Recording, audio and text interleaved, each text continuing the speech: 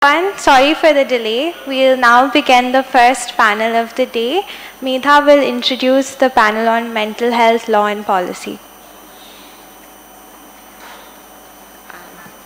Good morning, everyone. I think today is quite, our panel has quite a varied, it comes from a very varied perspective. We have, we'll begin with Dr. Chandra, Shekhar, move on to Mr. Rahul Shidhaye. Then we have Ms. Amba Salelkar, we have Ms. Reshma Valliappan and Ms. Vaishnavi Jayakumar. And we'll have Ms. Shubha moderating the panel.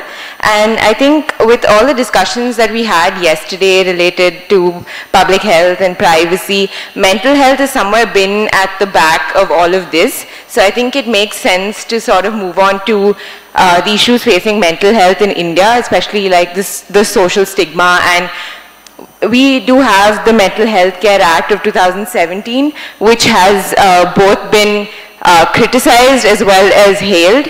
So I think we'll get a good perspective from our varied panel today. So I'd like to invite Ms. Shubha to just introduce the panelists and then we could get started.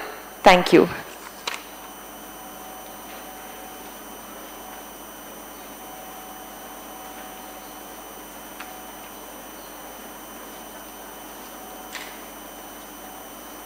Good morning, everyone, and welcome to the first session. I'd like to first call all the panelists to come and to the stage.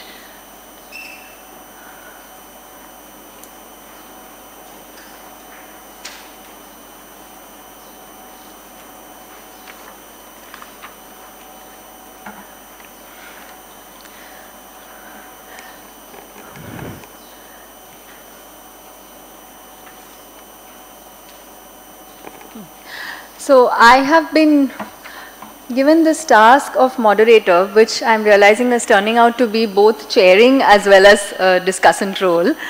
So I'm going to try and do justice to both the task of, timekeeping as well as moderating the discussions and the questions. So let me first, say a few words about how we will go about this session, and then I would like to introduce the speakers. So we have 5 speakers for this morning session, and we will be having all of them speak one after another, their perspectives on mental health, and then we will be taking questions towards the end of it. Now, I understand that, retaining sort of five talks one after another, listening to all of them and then holding on to your questions is going to be a bit of a challenge. But I think if we want to give sufficient time to, both the speakers as well as, the participants, and to have enough time for discussion, then we will have to keep the, questions towards the end. So I'm going to request you to, hold on to your questions and make a note of them. And we will have about 20 minutes for each speaker, right? I think that will leave us then with about half an hour for a discussion. So let me just go ahead and introduce the first speaker, Dr. K. Chandra Shekhar. He is a founding director, managing director and senior consultant at Asha Hospital, Hyderabad. Asha Hospital is a postgraduate training center for psychiatry, child psychiatry, clinical psychology and mental health nursing. He has been the president of the prestigious Indian Psychiatric Society South Zone and vice president of Alzheimer's and Related Disorders Society India, the Hyderabad Deccan chapter. And those of you who are familiar with Hyderabad would know that Asha Hospital in the field of mental health is quite a well-known figure actually. It's quite a well-known name within the private mental health service sector. And for certain reasons, it stands out as being quite different from some of the others, which I think Dr. Chandra Shekhar will perhaps throw light on in his talk. So can I invite Dr. Chandra Shekhar to please start your presentation.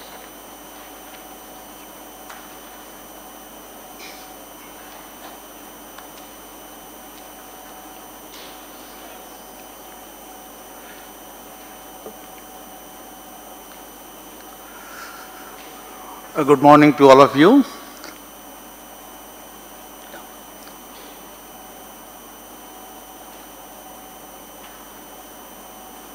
Mental health as a component of public health has long been neglected, as most of you might be familiar with.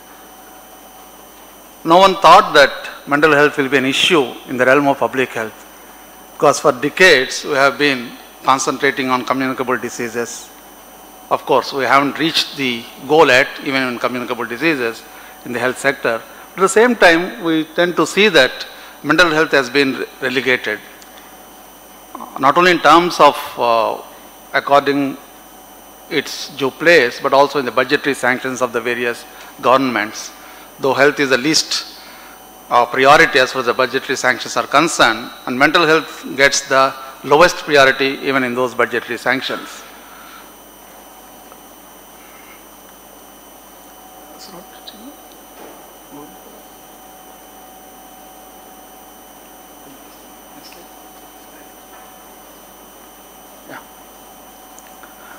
If you have seen this particular document, New Pathways, New Hope, the mental health policy of 2014, I think some of you might have gone through the document. It is nothing short of an election manifesto. Nothing beyond that. It doesn't look like a health policy statement at all. What we see in that is trying to paint a very, very rosy picture of the health services availability in the country and say that we are going to achieve this. This is one of the drawbacks. When we frame a policy, I think one of the things which we should really look into is whether this policy is implementable or not. We have several policies for several documents which ultimately at the ground we see they are unimplementable and really don't achieve any results. Next. India's new policy aims to close gaps in mental health care. This article came exactly a month later, the policy was released. In 2014, October, this policy was released. And November, this article was written in one of the prestigious medical journals in the world, Lancet. What categorically means is, but questions remain about its implementation. The policy is welcome in most of the circles, but the basic questions remain whether it can be implemented at all in a country like India. The National Mental Health Policy 2014, one of the basic background to start documenting this policy is the 65th World Health Assembly held in 2013, where India again ratified. I think our Indian government ratifies a lot of things without even thinking, like UNCRPD convention also. So this was ratified by India, saying that the backbone of this document is that mental health services should be provided within the existing healthcare system using PHC approach. Any one of us who have worked in PHCs and really know the structure of PHCs in India, they are largely catering to the infectious diseases and maternal health, nothing beyond that. And even that, the organization of the PHCs differ from state to state. In some states they are well organized, in some states you don't see a doctor even in a PHC. In majority of the states, PHCs are inaccessible to, in spite of being in the village setup, most of them become inaccessible because of lack of staff, lack of coordination among the staff. And this PHC approach, though a very good approach in the rest of the world, probably in India, I think it is always a moot point whether our PHC approach is really going to work in several sort of instances. So the mental health policy again depends upon this particular thing that we have to have a PHC integration with the mental health care. I'll come to that, how it is difficult. Next. The main issues in the mental health policy is it recognizes that all mental illnesses are not short-term things. There are chronic illnesses which needs long-term care. It doesn't go off with or with just a consultation and a counseling. There are a lot of illnesses where we have to have a very, very chronic long-term care. And it should address the needs of the persons with mental illness, their care providers and healthcare professionals. Unlike other physical disorders, the burden on the families and the caregivers is extremely high in the case of mental illnesses. There are a lot of physical illnesses where probably if you tackle the individual needs, you are doing justice or you are reaching the goal. But whereas it comes to mental illnesses, you have to also look into the needs of the carers, which is a very important issue. Service users and caregivers should be involved in planning the development, delivery, monitoring and evaluation of mental health services. This is always more written in the documents rather than really practiced. The government has a major role in actions for promotion of mental health, prevention of mental illness and treatment of mental illness in the country. And the government alone, the document clearly mentions that the government alone, at least there is an element of that private partners, private care should be integrated with the governmental care. Government alone cannot ensure effective delivery. Other stakeholders such as private care providers, civil society organizations, user groups, academic and research institutes also have a crucial role in delivery and guiding the policy. Next one. So what are the challenges we have with this sort of a policy? The providing services within the framework of the policy is one of the basic, I think, limitations of this policy. Address both medical and non-medical aspects of the mental health. One of the basic issues which this policy talks about is mental health issues versus mental illnesses. Anywhere, any person in the world you can think of does have a mental health issue sometime or other in his lifetime. There is no one who can boast that I am mentally 100% okay. So mental health issues have a long range in the sense that the economic, social, cultural, so many issues which are influencing the mental health issues in a given individual. When you combine in a mental health policy the mental health issues with mental illnesses, the emphasis is taken away from the real core issues. The budgetary sanctions can really change across time. Someone will say that I am going to talk about a cultural thing and you sanction me this much budget in a policy. And the mental health illnesses which really need the budget are deprived of that. So I think in a policy, it's a health policy and we have to limit it to the health issues rather than bringing every human. These are problems of living. A lot of mental health issues can be just problems of living. The poverty, the migration, rural-urban divide, the economic divide, all those things can produce some amount of restlessness, some amount of mental or sort of a stress in a given individual. And when you bring the mental illnesses along with this issue, it becomes so huge and vast that you will not be able to manage anything. You will not be able to do justice to either of them. So what are the ground realities we have really in the case of psychiatric or the mental health services in the country? Next. So if you look at the population of India, I am sure, and this is the latest National Mental Health Survey 2016 which talks about the disorders, prevalence of disorders. These are all serious mental disorders and about more than 10.6 crores suffering from about 4 serious mental disorders in the country. And the treatment gap, you look at the treatment gap, almost more than 80%. That means only 20% of the population who suffer from these disorders really get the needed treatment. Rest 70 to 80% are left. This is an important thing. How many mental hospitals are there in the country? 47 with the number of beds. The total number of beds in a population of the country and with a population of 10.6 crores of mentally ill people, you have 50,000 beds all over the country, put both in the private sector and the government sector. One can argue that we are more into community care, not the hospital-based care. Let me tell you, community-based care is an important issue, but it is not going to replace the hospital-based care as far as the mental health is concerned. There are serious mental illnesses which need hospital-based care, and one cannot wish away the problem. Your community-based care can probably cater to needs of minor mental disorders. I will come to that.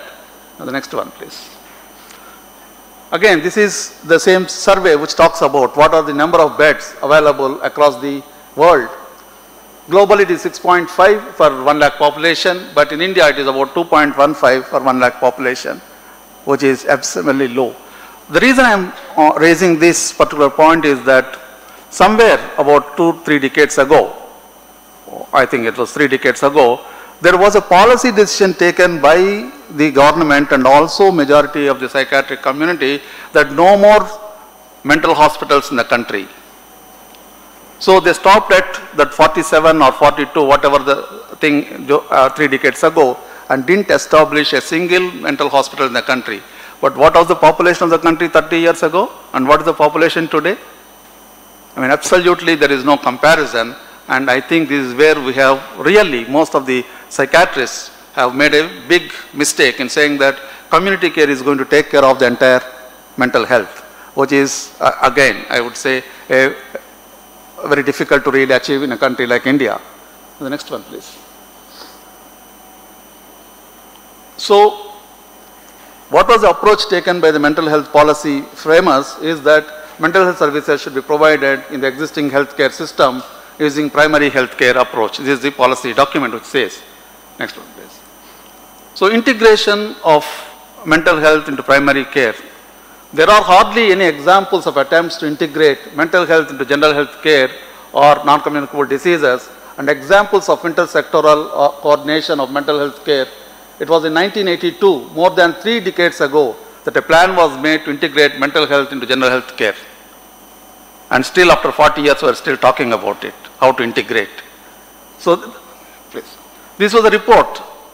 This is not an impression, this was a report given by the Technical Committee on Mental Health constituted by National Human Rights Commission, by Dr. Pratima Murthy and others from NIMHANS, and it was published in 2016. In 2016, you say that there are no way of integrating it and still talk about a policy which says that is going to be my primary approach. Next one. One of the common things, common statements made by the policy makers is we have a beautiful NMHP, National Mental Health Program, and DMHP, District Mental Health Program. This National Mental Health Program came into being somewhere when I was a student 40 years ago, 1982. I was a postgraduate student at the time when it started. Imagine that after almost 40 years, not even 1/3 of the country is covered. If a policy you cannot implement, if a program which you cannot implement in 30, 40 years and still continue to harp on that as the basic policy of mental health care, I think there is something wrong with us. I enact a policy, I will see its results within, say, maximum in public health, maybe 5 years or 10 years, and if it is not working, the policy should be thrown out. There is no way of continuing with that policy and saying that we are going to implement it. The questions, there are a lot of questions which arise. You see the journey of this DM and HP. For almost 15 years, there are only 2 or 3 districts in the country which are implementing it. And there is no coordination between the state and the central government health care systems here at all, because the very few districts which implemented this policy, because of the interest of the local psychiatrists or the local healthcare professionals, not because of the government policy. So in the 11th plan implemented in 123 districts, how many districts are there in India? More than 600. If I am right, 653 or something. If 32, if after 40 years of announcing a policy and at the end of 40 years you say that only not even 1/3 of the country is covered, is that policy really worth looking at? Is that program really worth looking at? This is a very debatable question and people should think of it. Can the NHP and DMNHP in their present form really fulfill their roles in the delivery of mental health care along the lines envisaged by the National Mental Health Policy? I have my own doubts. I think this cannot be done the way they are thinking at present. For the simple reason that mental illness is not a unitary disease. If I say that is a 3 minutes. Yeah. So if I say that I am doing a malaria control program or a tuberculosis control program or STD control program, whatever it is, I have a policy there. But mental illness is not a unitary thing, and you have common mental disorders, depression, anxiety, stress-related somatization. These are the things which your community care can take off, but not the severe mental disorders which community alone cannot render to. Next one. Providing mental health service is a challenging task which needs from infrastructural changes. And the next one. So the real stakeholders in any mental health policy are the patient, the family, community, the NGOs, and the policy makers and mental health professional.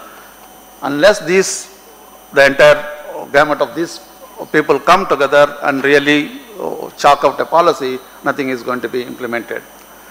This is one of the alternative models which I was thinking for a long time. See, you have to establish something like a district mental health trust where everyone is a partner, mental health professionals, civil society members, carers, family members of the mentally ill, government and NGOs. And you draw the human resources across from the private sector and the public sector, and you offer the services, whatever the services which are needed for the mentally ill. The next one. So PSC now, if you are going with the general practitioner and training him on all those things, is not going to work out. It hasn't worked out for the last 40 years. So see now, almost every district has got a medical college. Every medical college has a psychiatric department. They have to adopt the local PSCs and run the psychiatric clinic in the PSCs, not training the medical officers there. As the services go on, they may be trained, but not, I train a GP and send him into the PSC. It is not going to work out. It has never worked in the last 30 years. So, running a fortnightly psychiatric clinic in association with the human resource available in the district is the policy, and it need not be a philanthropy. Again, a lot of times people think that if I go to a center, it has to be a philanthropy. Leaving my clinic in, say, in urban area and going to a rural thing, not necessary. The district mental health trust can be set up, which can give monetary compensation for hospitalization, for also the outpatient services, and so on and so forth. So the models have to be rethought. Models have to be reframed. No longer your face, you contact, see, the question of undergraduate medical education in psychiatry, psychiatric specialty given the due importance in undergraduate medical education was there for the last 40 years. You take up any psychiatry journal, even today they keep talking about it. We should improve the undergraduate psychiatric education. So these are the policies which have failed in the last 30, 40 years. And I think we have to have something like a disruptive model where we say, throughout that policy, let me think, let me get onto the ground and let me see what I can do at the current level of available services across in the community. Unless someone does that, I think this mental health policy or any future health policies are not going to work out as far as the mental health is concerned. Thank you.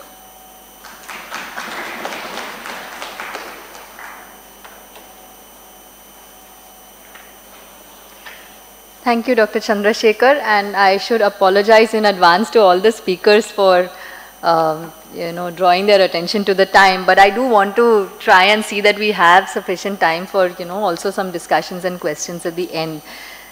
So in the interest of that, can I now request Dr. Rahul Shidhaye to please give his presentation. Dr. Rahul Shidhaye is a clinical psychiatrist and epidemiologist and has worked in the area of clinical psychiatry and public mental health for the last 14 years. And he has also taken up various other research-related roles in his career, including as the co-principal investigator on the Vishram project, that's the Vidarbha Stress and Health Program, which was a community-based mental health program to address psychosocial distress of suicide-affected rural communities in the Vidarbha regions of Maharashtra.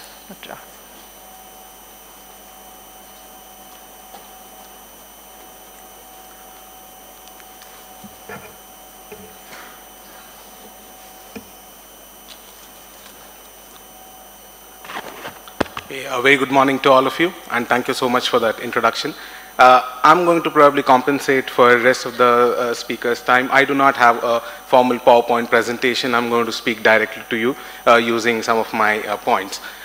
So before I start my presentation today, I just recollected the story of an elephant and 6 blind men. So, and probably most of you must be aware of that particular story where each blind person touches the elephant and they try to kind of describe the elephant based on their own perspective and what kind of part of the elephant they have touched upon. So I think what I'm going to speak about is also my perspective of what I understand from mental health issues and public mental health and what's the intersection of public health and mental health. So please forgive me for my own interpretations, which are based on my own experiences, which are based on whatever I've done till now. When I accepted the invitation for this particular talk, the first question came to my mind was why students in a law college or a law university would be interested to listen to someone like me, who's a psychiatrist, a public health psychiatrist who has worked in the field of public mental health. So I think most of you who are sitting as participants over here would be kind of asking that question to you as yourself as well, that why you should be sitting and speaking to me, listening to me over next, let us say, 10 minutes or so. So I'll try to kind of give answer to that particular question as I move along, because I see that there is a scope for some kind of an interdisciplinary work over here where there are overlaps between law, advocacy, and the kind of work which we do on ground in terms of providing services as well as building public mental health programs. So I'm going to kind of answer 3 questions in the next 10 minutes. First is kind of from my perspective, what's the big challenge? And I see that from a perspective of a psychiatrist, as someone who is supposed to deliver services to people with mental disorders. Then the second question is, what are the key opportunities we have at this point of time? And finally, I would like to answer this third question, which is how to translate the broader vision into practice. Thank you, Dr. Chandra, Shekhar, for being very outspoken. I have kind of I've spoken at global mental health platforms, participated in various World Health Organization meetings and so on and so forth. But I haven't really heard someone like Dr. Chandra, Shekhar, who has very clearly said that if policies have not worked, then we have to take a serious look at that. And do we really mean anything by that? So thank you so much for being provocative. I don't think I can be as provocative as you are. I probably won't be even responding to you. But I'll try to kind of give my own version of whether it is to some extent possible to translate some of the visions in the policy document into practice. Again, this should be seen as a complementary kind of a discussion and not so much as a debate. I mean, it could be converted into a debate as well. So let me start with what I think as the big challenge. Again, this is not from someone who has suffered from a mental illness. That could be a completely different kind of a take on it. As a psychiatrist who has actually not suffered from any mental illness, but have seen people suffering from these particular disorders, what I feel the big challenge is that a lot of people with these disorders do not have access to services.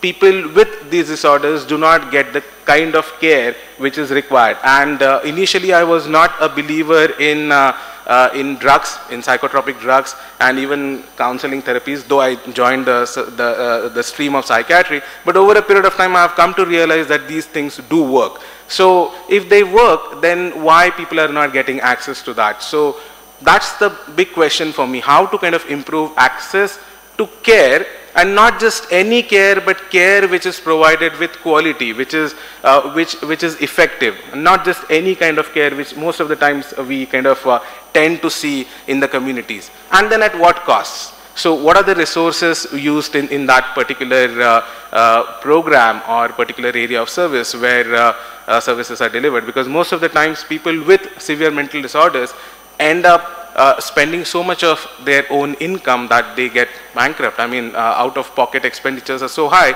that the iatrogenic poverty is one of the consequences of mental illnesses. So that's the big challenge.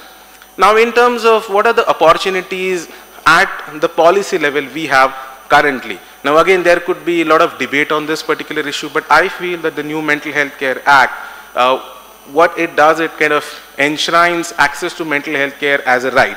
Of one of the many things what the Act does, the right to mental health care is probably one of the most important things, which again from my own perspective helps in improving access to mental health care if we kind of push that and kind of advocate for it.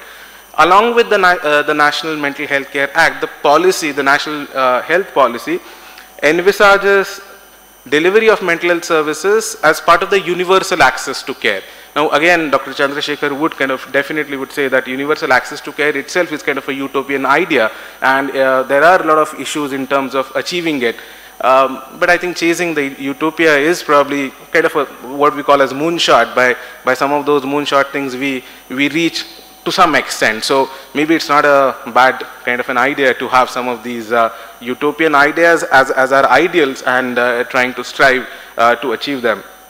And the third thing is a national health policy which was recently launched in 2017 that also acknowledges mental health as a thrust area and agrees that the access to mental health care needs to be improved. So broadly, we have a problem in terms of people are not getting services.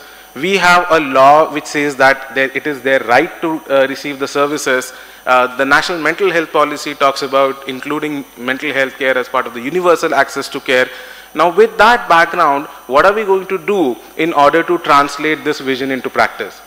In next 5 minutes, what I want to kind of talk about is how we can make efforts to translate that vision into practice. And you saw a very depressing slide on the progress of district mental health program across the country, and I was 2 years old when this program was launched, and since then I've been hearing pretty much the same things. All the evaluation reports pretty much talk about similar things. 5 years ago, I got a chance to lead a program in the state of Madhya Pradesh, which was working with the district mental health program over there and trying to integrate mental health care in primary care. Integrating mental health care in primary care is definitely a utopian idea. Based on 8 years of my work in Madhya Pradesh, I can vouch for that.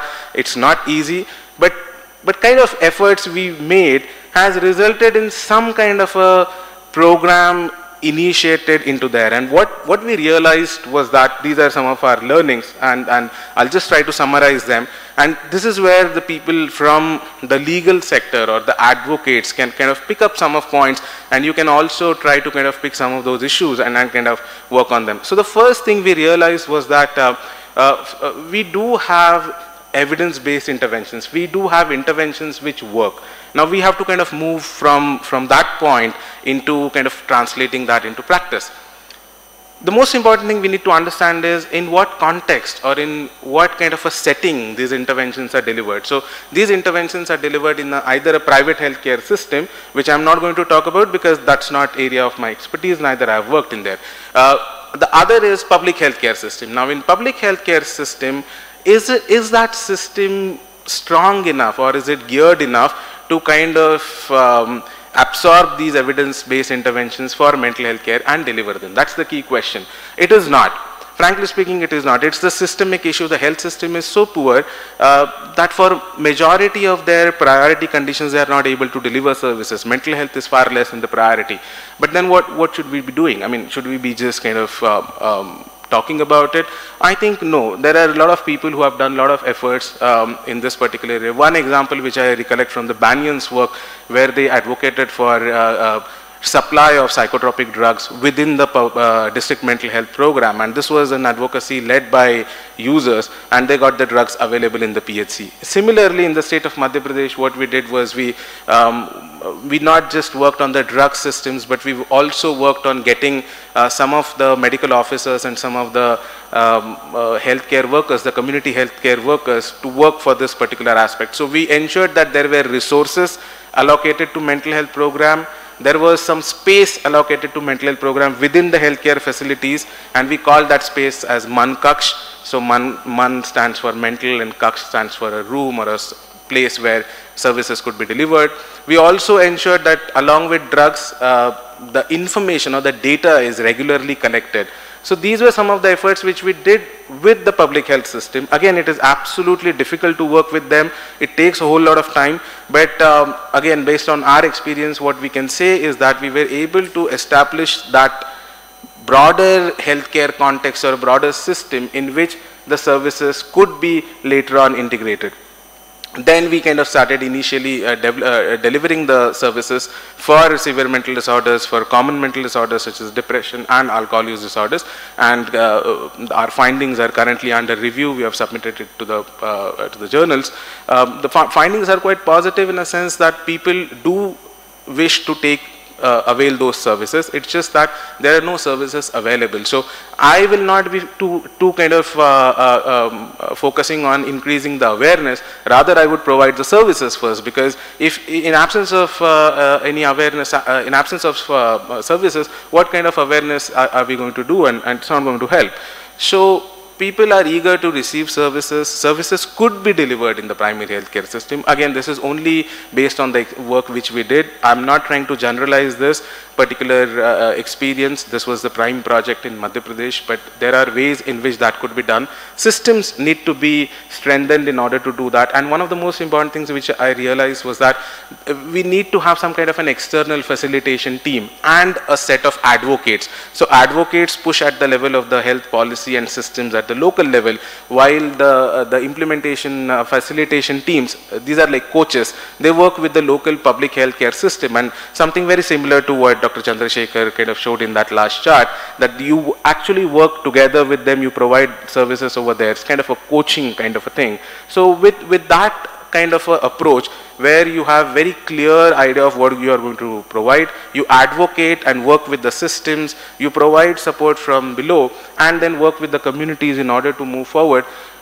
At least in the context which I'm speaking, we were able to kind of achieve some results in terms of improved mental health care outcomes. If we develop some of these implementation models, further work on this, it is likely that we can move ahead.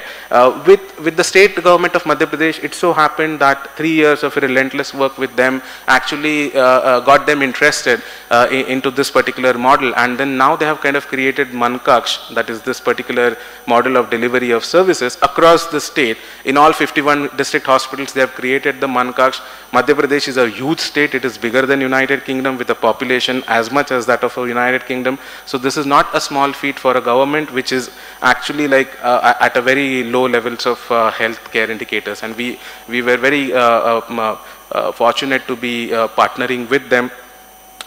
My last point is again bringing this all together for law students, and you can play a very critical role in working with the governments to advocate some of these things, how to strengthen systems, how to get the data, how to get information systems in place, how to get dedicated human resource, how to get space for some of these things. So you can fight on behalf of people, patients, and some of us who are working in the field of implementation research. And lastly, we are talking mostly about mental disorders. I think the whole idea is about mental health. Health and well-being is the idea. As soon as we try to kind of address some of these disorders issue, we can move into the field of well-being and also try to kind of see that mental health issues at large are addressed, and it kind of encompasses the broader population with whom we are talking about. Thank you so much for patient listening. I hope you enjoyed it.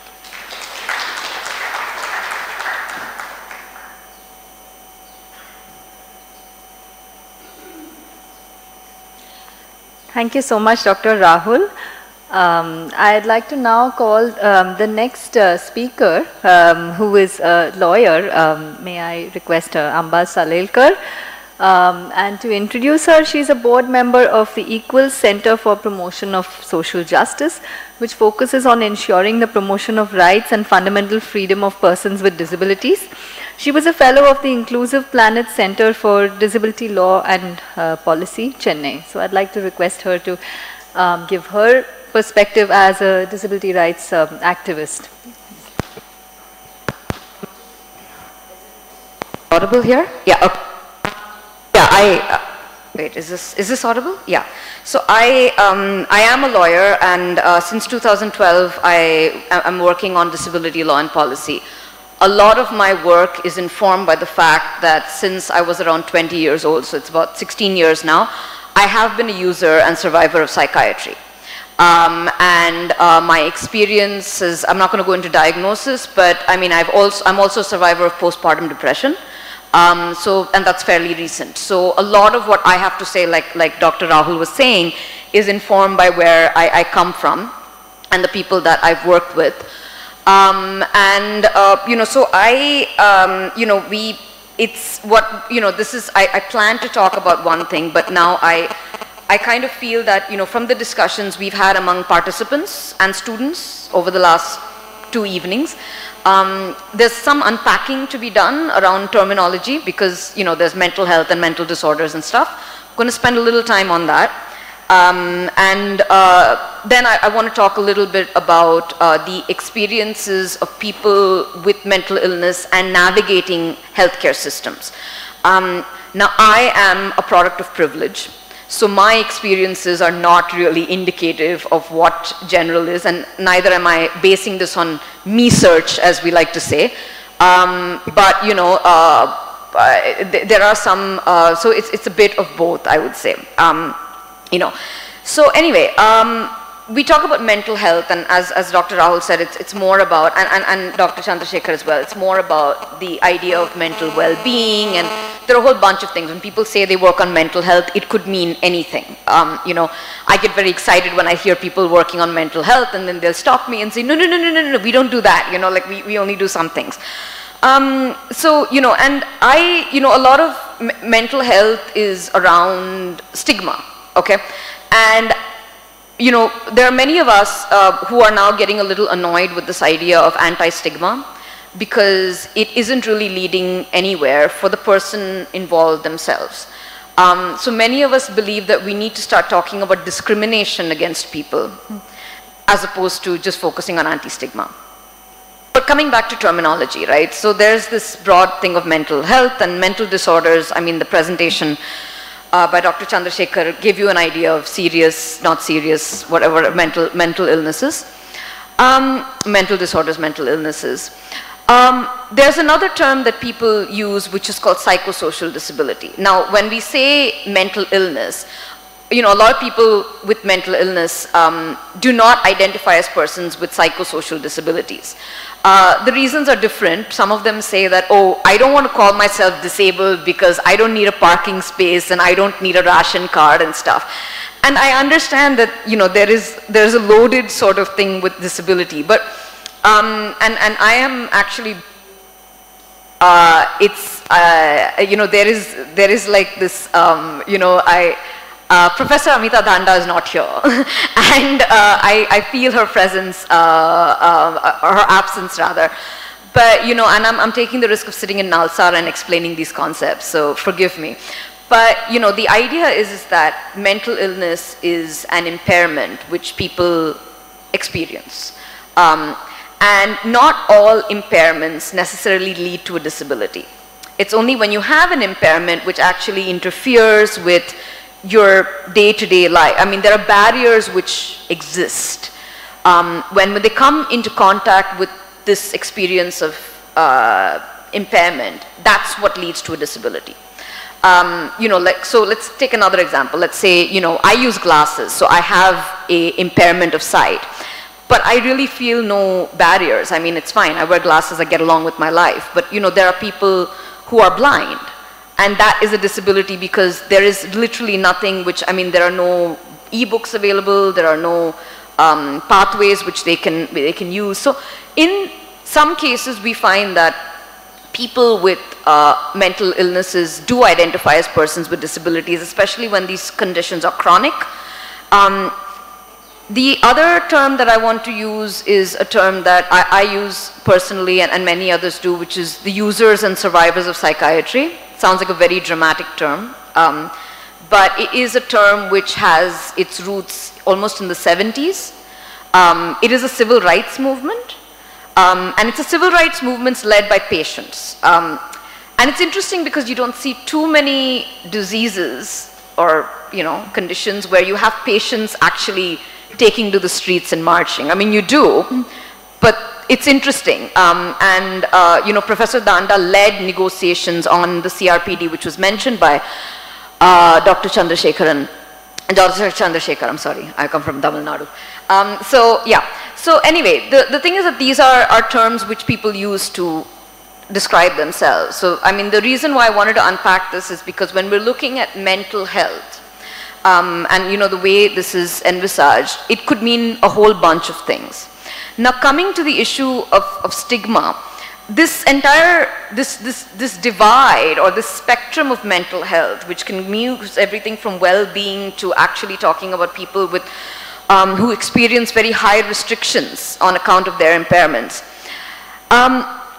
It's weirdly sort of promoting this kind of stigma. Okay, so I was in a room with someone leading an NGO which is, you know, basically set up by a certain actress that I won't name, but dealing with mental health. And, you know, so he's saying that, oh, you know, we're dealing with mental health. And I said, oh, you know, that's great, because and I'm telling him something about an organization he should go speak to that works with people, you know, who have been deinstitutionalized. And he's like, wait, we're only dealing with depression. We're not dealing with anything else.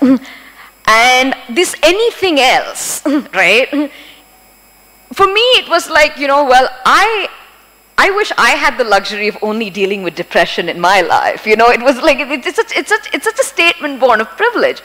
And of course, there are things for people to do everywhere. I mean, like, you know, there's so much to do, so no one can do wrong. That's the general emphasis in mental health. But what I'm saying is that this is, you know, what happens is that sometimes we kind of believe that so many people are doing things on mental health, whereas actually we don't look at what the impact is on people living with mental illnesses, users and survivors, people with psychosocial disabilities, what have you. Now I'm going to refer back to my notes. So yeah, I think that it's, you know, yeah, I've done this, right. So, you know, I'm going to limit my pet peeve on stigma and discrimination to administration of healthcare. And like I said, you know, people with mental illnesses, well, there's one thing is that mental illness, and Reshma's probably going to touch upon this in her presentation, but mental illness is something which is looked at from a medical lens, whereas we know that, for example, you know, the most sophisticated and modern theories are, you know, positing that psychiatric illness is caused by very complex cyclical interactions of genetics, biology, psychology, environment, and social factors. Sometimes it tends to be looked upon as just a medical issue, whereas it's not. We've seen that in the case of, for example, Rohit Vemula, where the university says that he was depressed, but nobody talks about the systemic factors which lead to depression. In this case, caste, etc. Now, you know, I want to talk a little bit about, you know, the experiences of users and survivors of psychiatry in healthcare.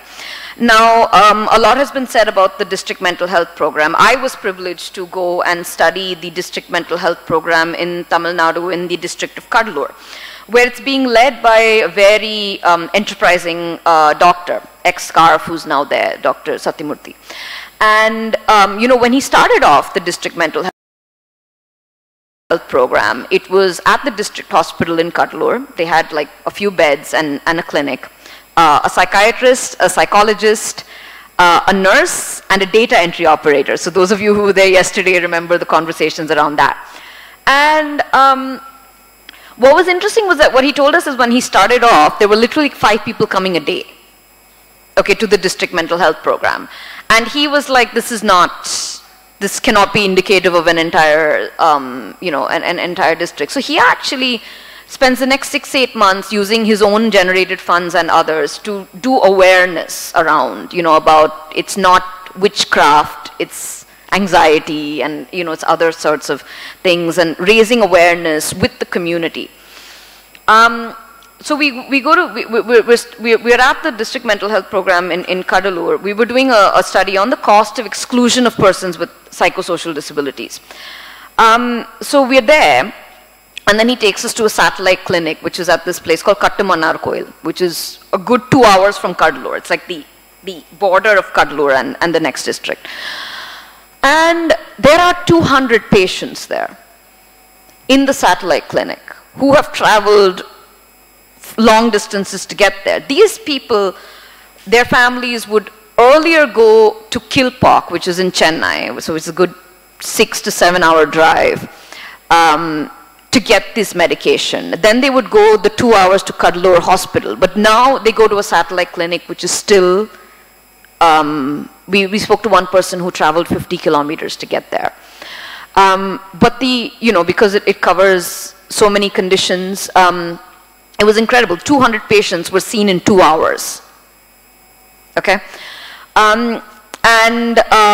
This is what happens every day. They go for satellite clinics like every other day, and this is the kind of response that they get in different satellite clinics. We therefore have sufficient, I mean, one of the presentations yesterday was on collation of data, and there's this whole thing about, oh, mental illness is a huge issue, we need data on this. We have data through things like this. I mean, there's a data entry operator, they must be doing something, right? So we do know, that there are certain severe conditions. But coming back to the administration of healthcare for persons with psychosocial disabilities and mental illness in general, I mean, there are two things. One is your access to mental health care, and the other is your access to other health care. Because, we're people.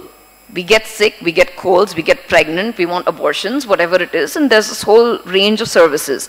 And incidentally, I mean, after the passage of the Leprosy Act, people with mental illness are still the only people with supposed illnesses that still are barred from doing things which are not health related, like, I mean, in the sense there are divorce laws which allow you to get divorced because, allow you to seek divorce on the grounds of mental illness. Voting has been a challenge. I don't know if, we've been trying for a very long time to get vote registrations done in mental hospitals, which successfully happened the last election round.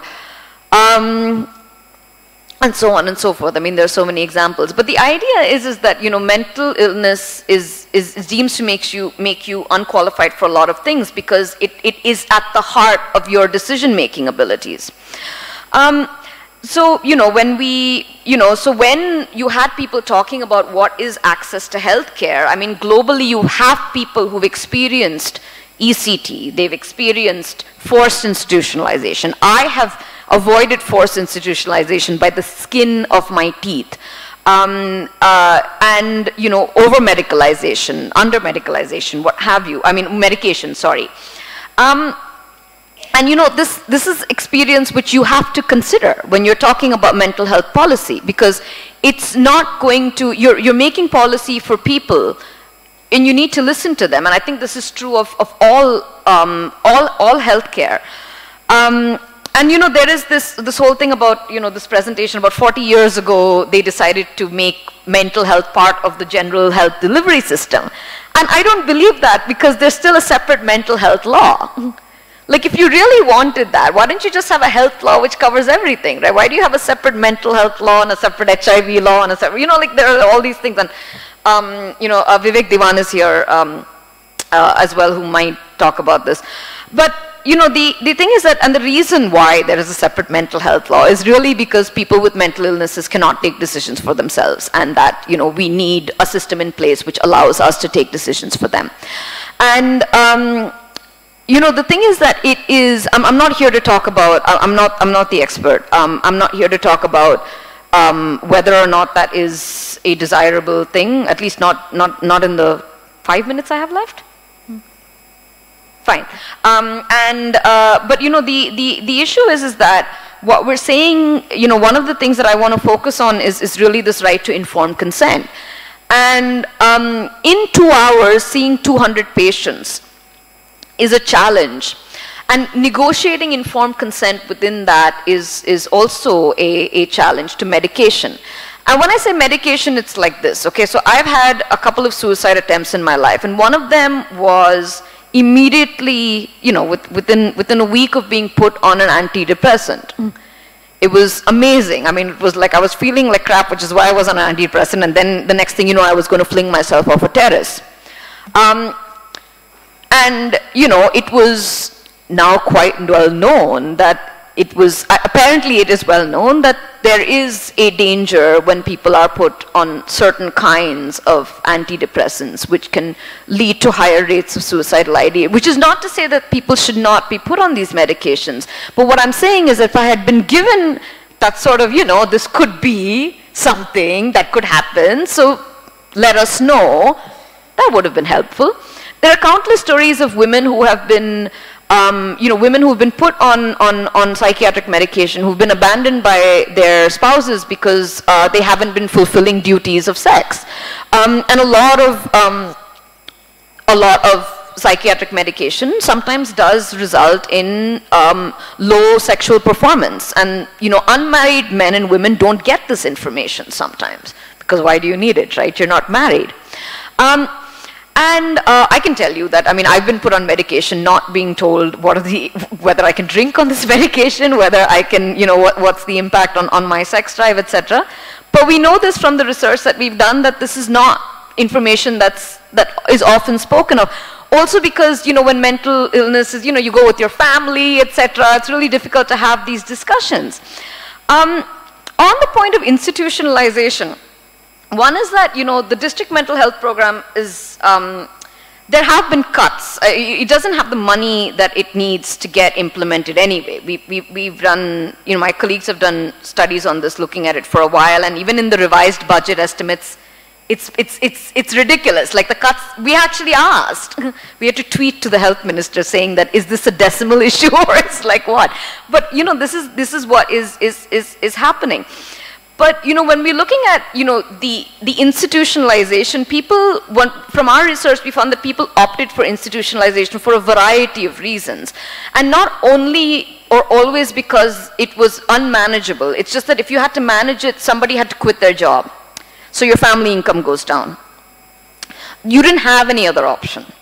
And now, over the last 6 months, I've been working with groups in Chennai that have sought institutionalization even when they didn't want to, because they thought that it could get covered under insurance, because outpatient services are not covered, which is interesting. But the IRDA has put out a notification, but no one is you know, no one's actually, no insurance products, insurance companies come up with products on that. But when we look at people with mental illnesses, and this is the last sort of anecdata that I'm putting forth, you know, people with mental illnesses, when they go to seek other kinds of care, it becomes a challenge because there is plenty of research on this. Plenty of the latest paper that I've read is based in Australia and New South Wales on the approaches of medical professionals to people with mental illness as opposed to other physical illnesses. When I first moved to Chennai, I think within a year, there was, Vaishnavi, was this, the woman with schizophrenia who fell off and was denied 2012, 13, I think? She had schizophrenia, she fell off a terrace. There was no indication that she had jumped. She was taken to the hospital with a broken hip. The hospitals refused to admit her as soon as it was declared that she had a history of schizophrenia. Okay? Because they were like, you have to go to the mental hospital. She has a broken hip. We spoke to people who have been, you know, who are in community care, in systems, who have gone to hospitals with complaints of pain, with complaints of giddiness, etc., which have all been put down to, this is probably, you know, you have a headache because you have depression. You know, and they found it very difficult to have discussions around, no, this is a real symptom. Personally, and this is where my personal experience comes in. I was about 8 weeks pregnant, and this is to tie up the whole discussion and everything from yesterday. I was supposed to leave for Geneva the very next day, and at night we're sitting down to dinner, and I feel a plop between my legs, and I go to check up, and I'm bleeding, and it's 9:30. We don't know what to do. We go to the nearest hospital. And to the emergency room, and you know, they're taking my history, etc. And you know what hospitals love to do, right? They'll be like, okay, get registered, because everybody wants you to get registered. So I am at this point, I'm like, you don't have to register me again. I'm telling my partner, because I'm already registered at this hospital. And they pull up my details with my mobile phone number, etc. And the reason why I'm registered at this hospital, and this is 2016, so I'm registered at this hospital in 2012 because that's when I moved from Chennai to Bombay to Chennai. And I was under psychiatric medication, and my doctor made a reference to this doctor, okay? Who was at this hospital. And I met this doctor, and he took me off all the cocktail of medication that I was on, which was a terrible idea in hindsight. But anyway, that's a different story. So anyway, I'm registered at this hospital because I've gone to see this doctor. This is what's pulled up when they click a couple of things. She comes to me, the gynecologist who's been seeing me till this point, and asks me, "Are you sure you're pregnant?" Okay? She's like, "Are you on any psychiatric medication right now when you conceived?" I said, "No, I'm not." And, you know, she disappeared. Like, she just left. It was an incredible experience where I was on a different trip altogether at that point, but I was just like, this is, I mean, it was stuff that I had read in medical papers, but I couldn't really believe that this was happening right in front of me, you know, like it was actually everybody's attitude completely changed. And what was interesting for me was, I mean, not interesting, what am I saying? But like I went to collect my papers, you know, I collect my papers, I went, I mean, the end of the story is that the baby was fine, it was just one of those weird things that happens. And I'm looking at the papers later on, and in bold, and I'm saying bolder than my allergies and anything else, in capital letters, was on antipsychotics till 2012. And this is part of my medical record now, you know. And I'm just like, this isn't even relevant to anything. But, you know, I left it at that because, I mean, I'm too busy fighting other people's battles, right? But anyway, the point is, what I'm trying to say is, I mean, these are all diversions, but what I'm saying is that, you know, we need to look at the holistic experience of people with mental illnesses, whatever you want to identify yourself as, because if we're looking at it only from the mental health medication model, which is currently even the DMHP, I think that it has potential to work from what I've seen, and yes, I'm basing it on one field study, but I mean, sue me. But I think that, you know, if we're only looking at that particular approach, we are missing out. So thank you very much for your time. It's been a privilege to be here. Thank you.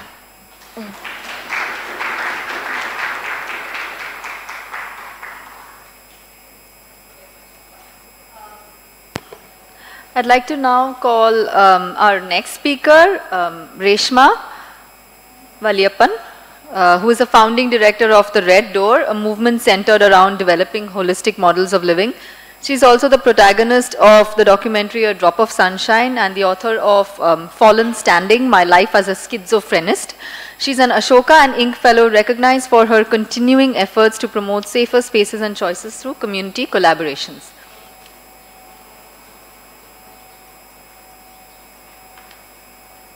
Good morning, everyone. I hope you're awake because I'm not. So forgive me if I crack a lot of jokes in between this because I need to wake myself up. It's what I do to keep my mind busy since my mind is a lot more busy than everybody else's.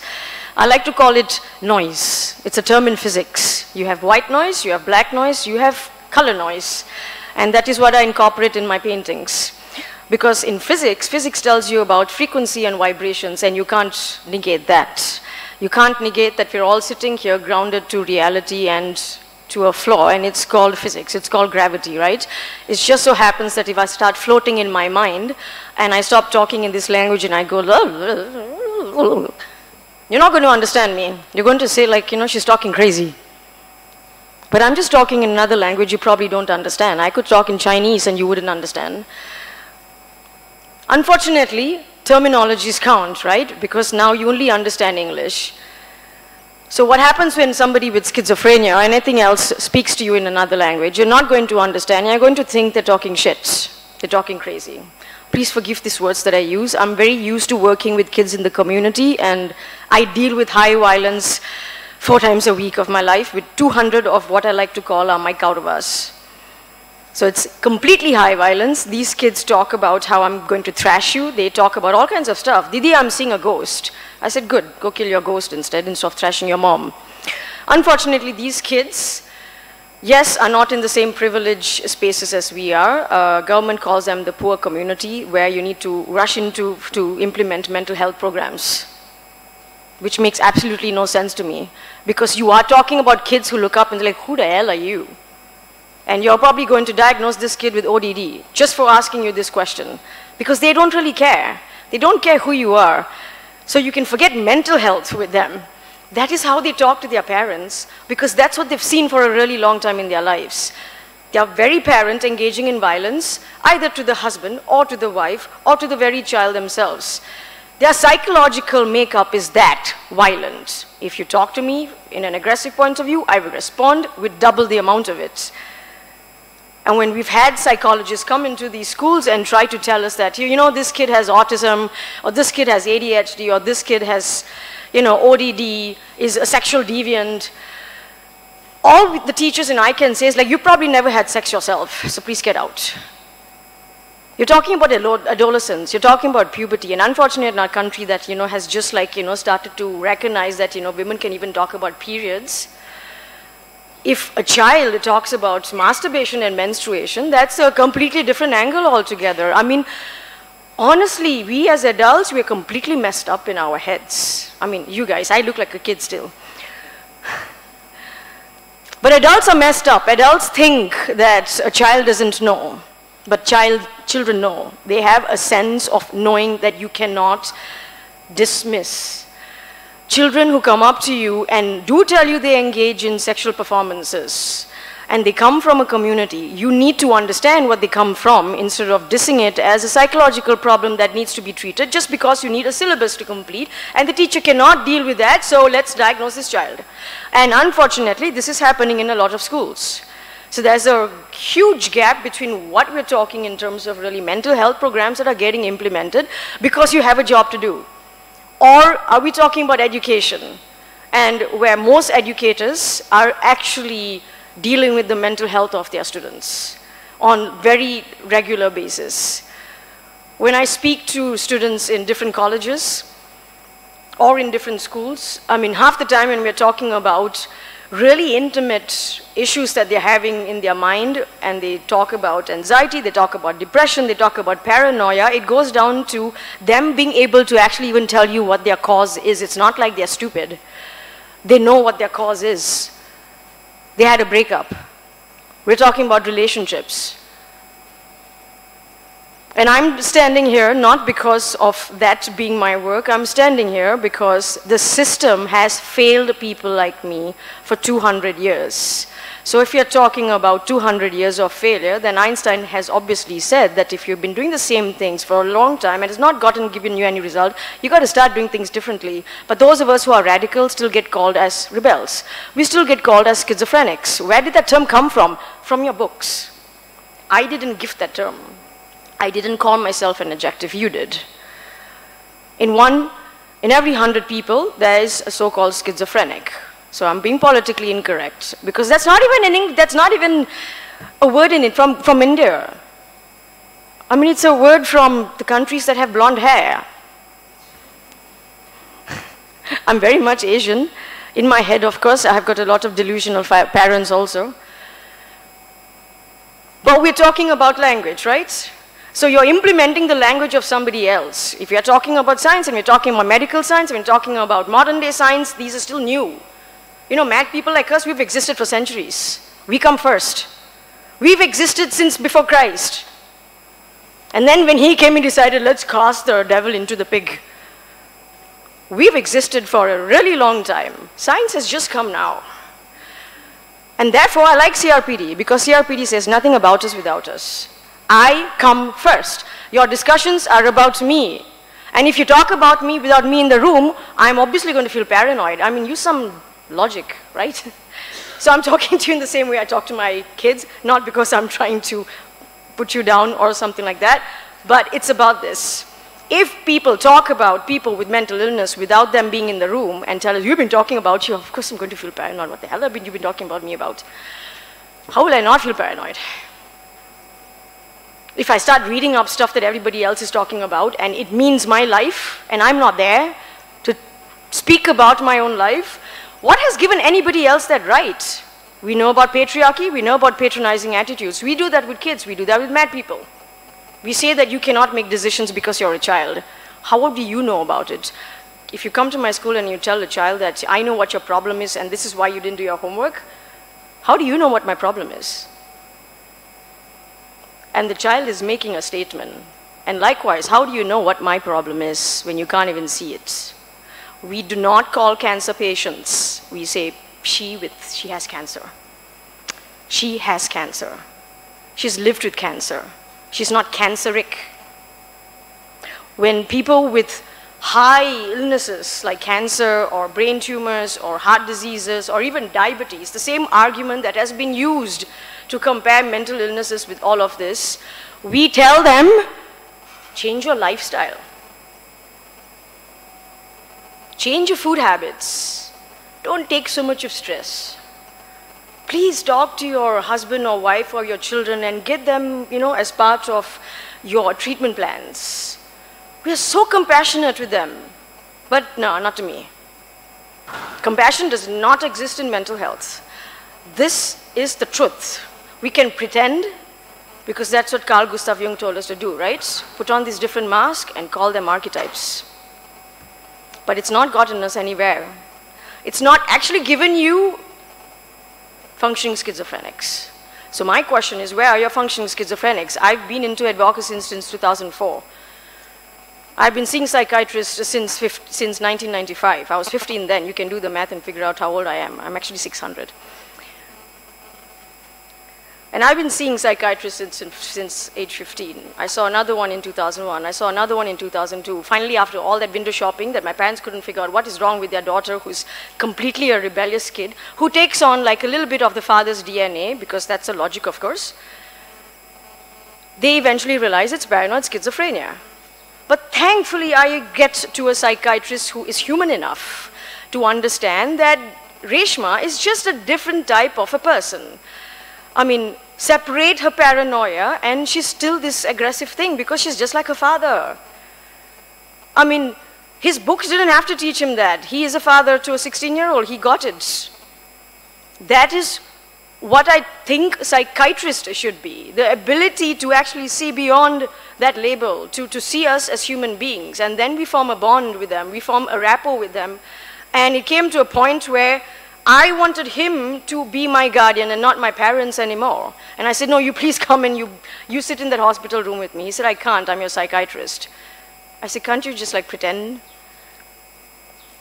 So there are this group of individuals. Unfortunately, 3 of them that I know on my fingertips don't wish to be named. Because when my psychiatrist came out, even in the movies, calling psychiatry a vending machine, I'm pretty sure you can imagine what the rest of the people thought of him. I mean, in his own profession. So when Amba talks about a movement, there's a reason a movement exists. A movement is not about, even if you look at art movements and literally movements, it's about making a standpoint about those who are actually affected by the system. A movement is talking about the politics. It's not talking about anything else before that. It is talking about the politics and the history of how something has begun, and therefore it's called a movement. Because then the artist comes and tells you about it, or the crazy person comes and tells you about it, right? So we need to bear in mind there is a politics, there is so much of politics involved, which is why we are speaking in a law college. Law is connected to politics, and we all know that. Mental health policy programs are about, yes, implementing. It's great to implement the policies. It's great to implement programs. It's great to implement it in one of what is going to be the largest population on earth soon. By 2030, we are going to take over China. We are not going to have enough ratios of psychiatrists and doctors and mental health practitioners to your regular folks. These regular folks are not you and me with blonde hair or white hair. I have passed the age group of 35. I'm no more in the youth. This group of individuals that we are thinking about consist of those below 35, those below 30, and those below 18. And what we are trying to tell them is, if a child is getting restless in school, you have ADHD. If a child is talking about imaginary friends and ghosts, you must be having schizophrenia. Because if you're talking about functioning, in terms of the same understanding that we were trying to say, that okay, if I'm having this so-called symptom, but I can yet function and go on my day-to-day lives, it is okay. I don't really have to take medications, etc.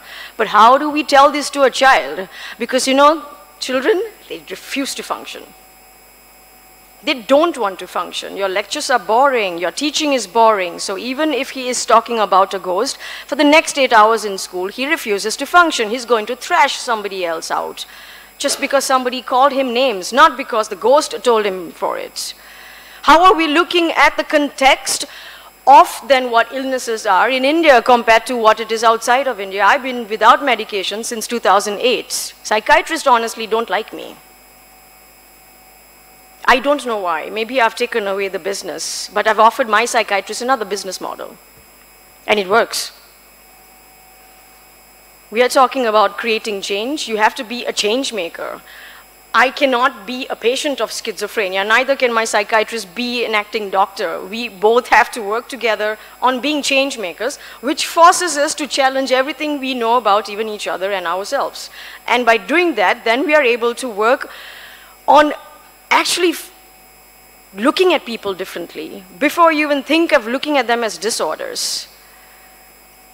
Because medications have never worked for someone like me. I've been on 14 medications a day with the same symptoms and side effects Amba has been talking about, plus another more. Sleeping for 18 hours a day. If that is life, I'd rather be dead. So if I decide to commit myself to suicide, don't call it as a disorder.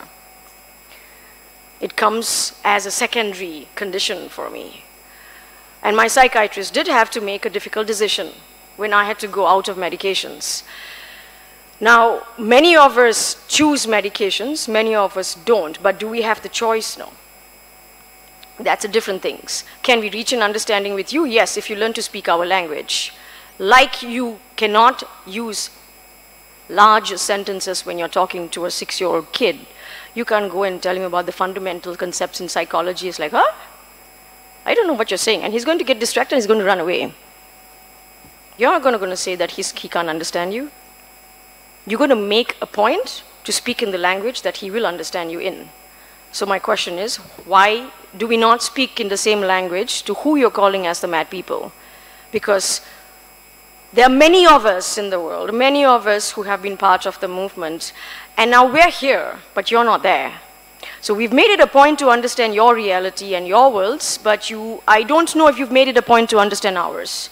And that's very unfair. That is very, very unfair, because it's my life in your hands, not yours in mine. And you are also going to be responsible for all of these other children we are talking about. There is a user survivor from Russia who has said that we are really scared that soon there will be no children in Russia left because they're all being sent to institutions. They're not psychiatric institutions, they're institutions. I've been in tough love camps. You've never heard them in India, but I've been sent to them. I mean, I was born and brought up in Malaysia. I've been to tough love camps. I know what a behavioral psychologist does to you. I've been in psychotherapist cabin. I mean, more than me, they are more interested in my sexual fantasies. So you're interested in my sexual fantasies, but by engaging it, it's a symptom. Right. Maybe by engaging it with you, it might not be a symptom. So we need to understand what is really then happening. How are practitioners then working? What is the trust we are giving to each other or to the person who has trusted their lives and minds in your hand? If I trust my psychiatrist, I trust him completely because it's not the body I'm trusting him with. There are many of us, we go beyond our bodies. Many of us have had trauma that might shock everybody else. But if my mind is in somebody else's hand, I've given you something that even God doesn't have, if there's such a thing as God. And it is a responsible situation. It is the most responsible position for somebody to be in. So if they decide to even slightly play around with that responsibility, you lose what is a very important thing called trust and rapport. And we stop believing every other person out there. And these are stories not just of mine, but a lot of people in our peer support group, we talk about them. When we're talking about community change is possible. There are several Ashoka fellows who are also user survivors, scattered around India, who are working in communities, dealing with high spectrum disorders, such as schizophrenia, borderline personality disorders, bipolar disorder. And they are doing some excellent work. But because we're living in a country as large as ours, yes, it's difficult to gather so many people. It's difficult to find out research. It's difficult to gather this data and figure out who's doing what. But we can't be such close-minded people. We need to be open-minded. Of course, don't be so open-minded, you might get schizophrenia like me. Or maybe you should. Then I won't feel so left out in life. So please look up many of these other individuals who have been doing some substantial work at the community levels with other practitioners. And what we believe in is that there are many factors to what causes mental illness. There are many groups, of course. That is what academia is. That is what science is. Everybody's going to be debating with each other, and you know, that's what it is, right? We have different theories, we have different ideas, and it's true for each and every one of us. That one will say it's a genetic disorder, that's also true. One will say it's a chemical imbalance, it's true for that person. One will say it's, you know, caused by this, it's true for this dude. You know, one will say it's caused by some devil possession, it's true for that guy who sits and does chanting. Everybody has the idea of what has caused it. And we're saying it's true, but ask the person who is experiencing it, what do you think has caused it? Because it is about you. So we can take all of the other people who we say have the authority to decide on what has caused it, fair enough. But it is important to also ask the person, what do you think has caused yours? And I've seen my psychiatrist do that with me. He was trying to have a conversation. How many of us have dialogues within our own spaces and families? We don't. We have lost out on them. We don't have dialogues, we don't have conversations with people. We want to tell them, I'm right. We don't listen just for the sake of listening. We listen because we want to respond and reply. So I listen, I hear voices. I have no choice. I cannot reply to my voices. I cannot fight with my voices. If I do that, they're just going to get the better of me. So you know what? I just choose to listen. I am not to reinforce something Bollywood is trying to tell me, but I just listen. It makes me an extremely good listener, because sometimes I even listen to people when they're not talking. When you have a child in front of you who refuses to talk, you have to listen. You have to listen to the body language, the eyes, what the child is doing. The child is engaging in different things. And these are all cues. These are all signs of how the child is communicating to you. Do we do that? We don't do that, even with each other. We expect people to talk like this. You must speak in a language that I understand you, and vice versa, right? If I don't speak in a language, you will not understand what I'm saying. I just decide to keep quiet and make faces at you. If I had makeup on, you'll think it's an amazing mime act. But if I just kept doing this throughout, you're going to eventually say that I'm wasting your time and I'm talking shit. We easily do this. Now, I'm only specifically talking about children because my life now has gone. It's pointless. I can only give you the experience or the understanding of it from what has happened to it. I cannot so much do anything about changing my past, or for those of us who have been in it for a really long time. But if we are responsible human beings in a country that has the largest population of youth, we have to start being responsible human beings in recognizing that each one of us exists differently and think differently. And our youth in India, we are completely messed up compared to even Chinese. And that's very true. Because our youths, our youngsters, are existing in per square kilometers also, and each one of them are influenced also by the American dream and also by the Indian dream, and then you need to also get married, like what your mom and papa tell you. Go to college, get educated, but no, you must marry somebody from our caste. Even if I send you to US, you must find somebody from our caste. It sounds like something that is easy for a child to deal with, but it is not. The pressures, I can't even think about it. I am wondering how do even law students sit for 5 years in one place? I mean, I can't even sit 20 minutes in one place. 5 years, really? I mean, I'm bored. I mean, 5 years, in 4 years I did 2 masters already. I mean, how do you guys function at just one intellectual, space? It's unimaginable, but it's pressure. And that pressure comes with a lot of other things. Comes with girlfriends, boyfriends, parents, suddenly it's like father's calling you up. It happened in front of me yesterday. Father's calling her up while she's having a walk with me. Are you studying? And she probably just wants to walk. Because she knows, like, after 3 years she has to go back and get married. No, South Indian has to go and get married. Does she want to get married? No. She wants to pursue her career. Is she undergoing anxiety and depression? Yes. Are you going to call it a disorder? Or response to a lot of factors around her?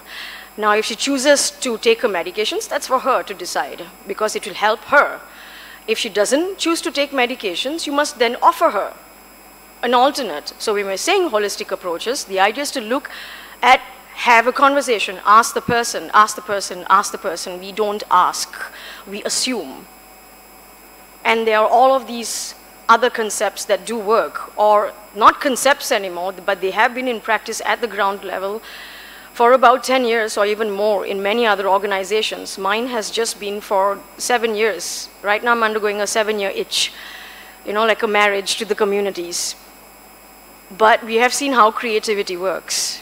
We have seen how expression of many things works. This could involve maybe things that you might not be in your idea or your perspective. You might not think it is workable. You might not think it's something doable. Like if I were to say that, practice mime or do art or do painting or do writing or, Reiki or Ayurveda or homeopathy or whatever, even if it means taking a punching bag.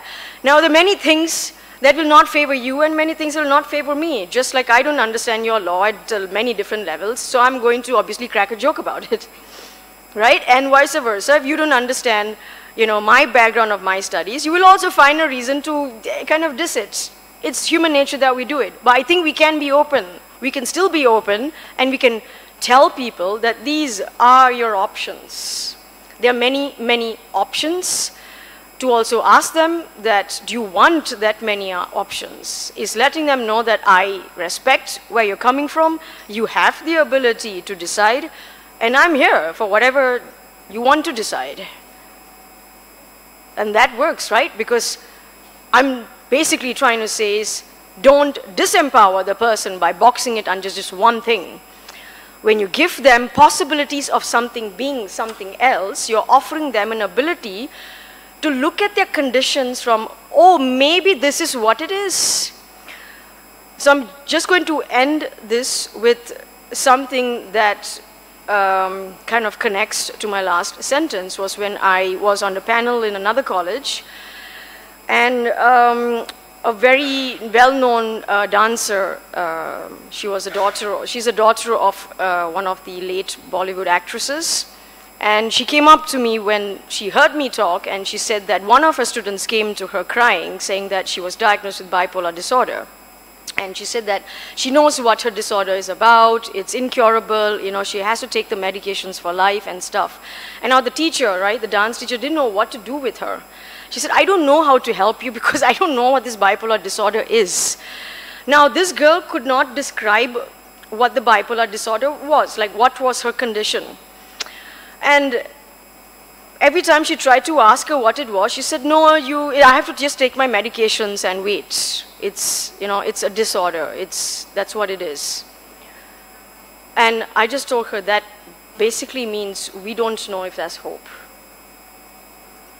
If I have to wait, I don't know what my hope is. If you just tell me it's a disorder, I don't know. Because when we read stuff, a lot of us now have Google, right? Google will tell us it's a disorder, there is no hope, take your damn medications, wait for it. Do you think we are patient enough to wait for it? No, we won't. So that itself will start killing us.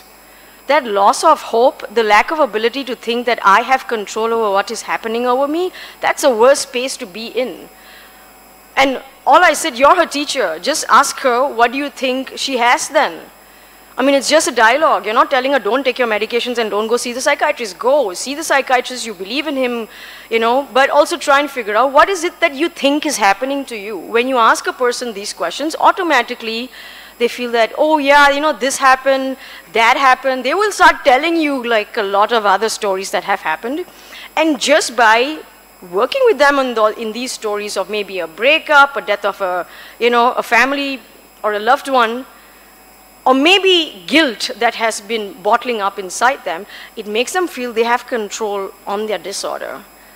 And that really becomes the first step of how change actually happens even just at a personal level by merely having conversations. So I'm just going to leave you with this, because I might see things that are not there, but I don't know if you see things that are even there.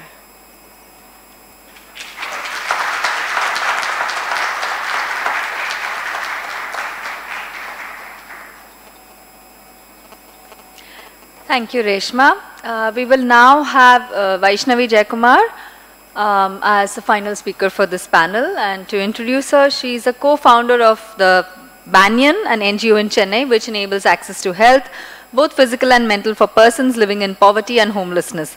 In her capacity as a disability rights activist, she has lectured at various institutions. Her perspectives and insights are informed by her experiences as a user survivor, having lived with clinical depression, as well as having been a caregiver, a mental health professional, and a rights advocate.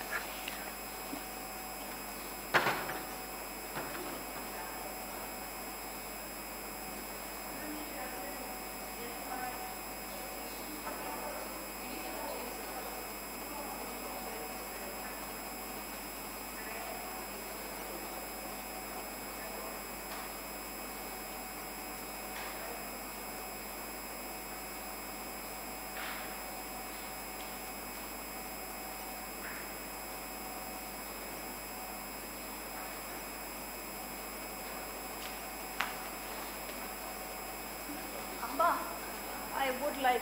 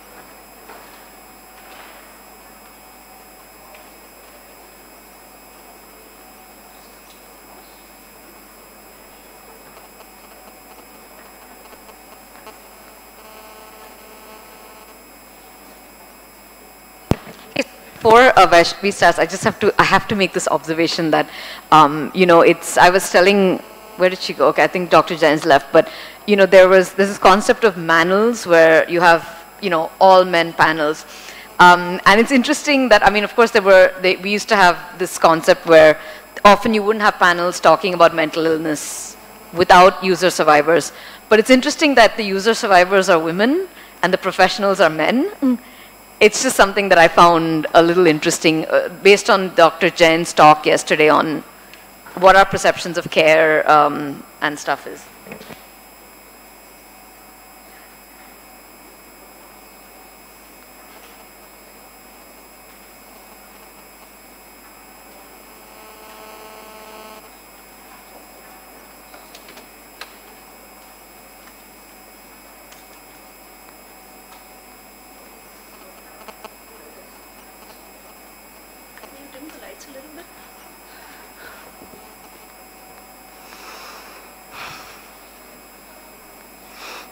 Okay, apologies. I don't know how to reduce the page settings on Google Slides. So some of it went a little awry, so I'm just taking it from the online presentation.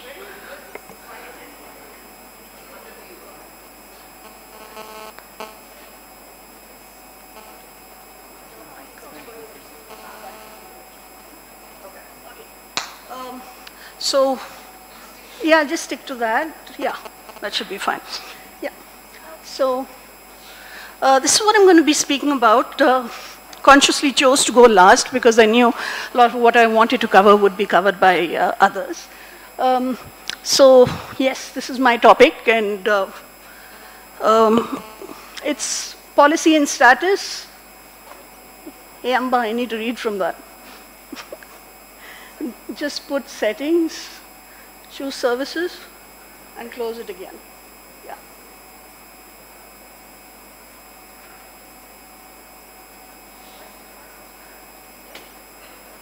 Yeah, shut down everything.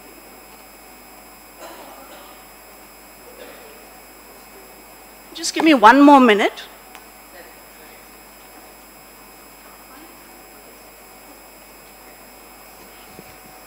Yeah.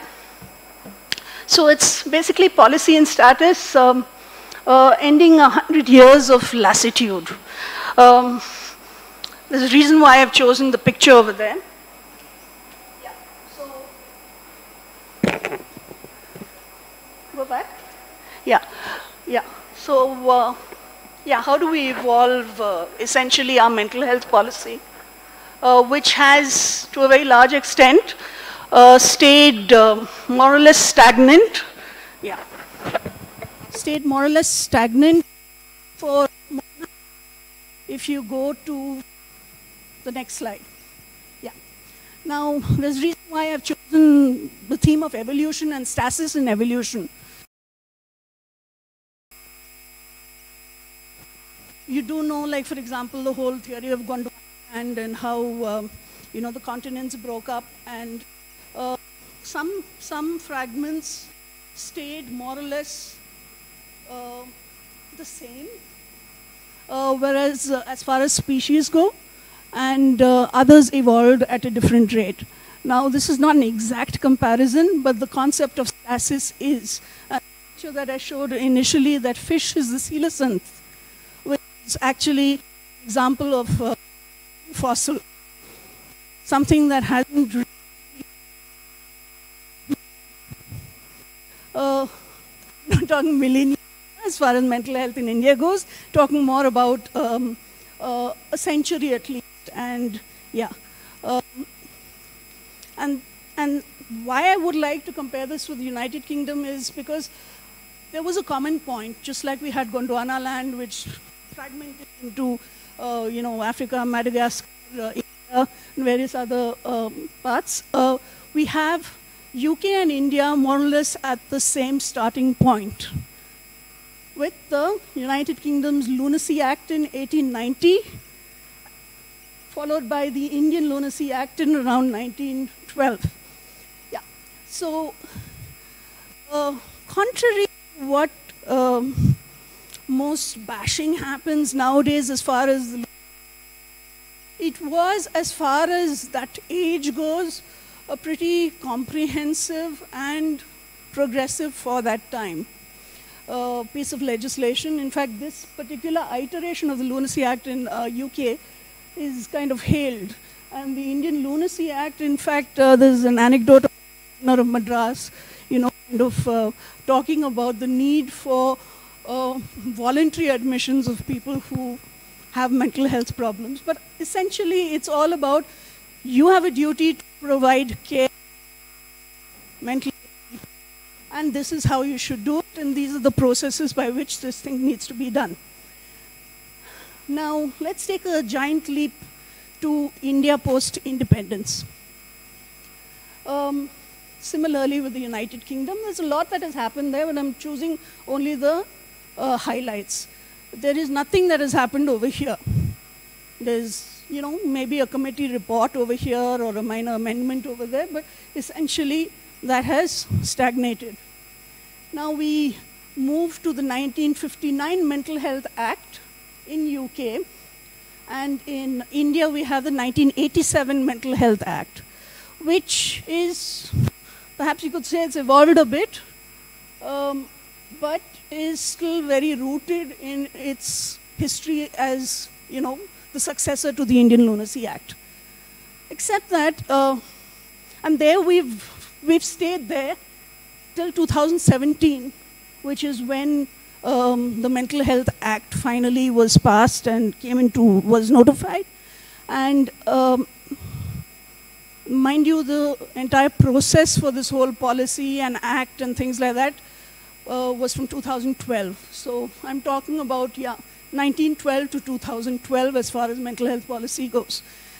Now in UK, instead, you have In addition to all of this, it's not like each one replaced the other one.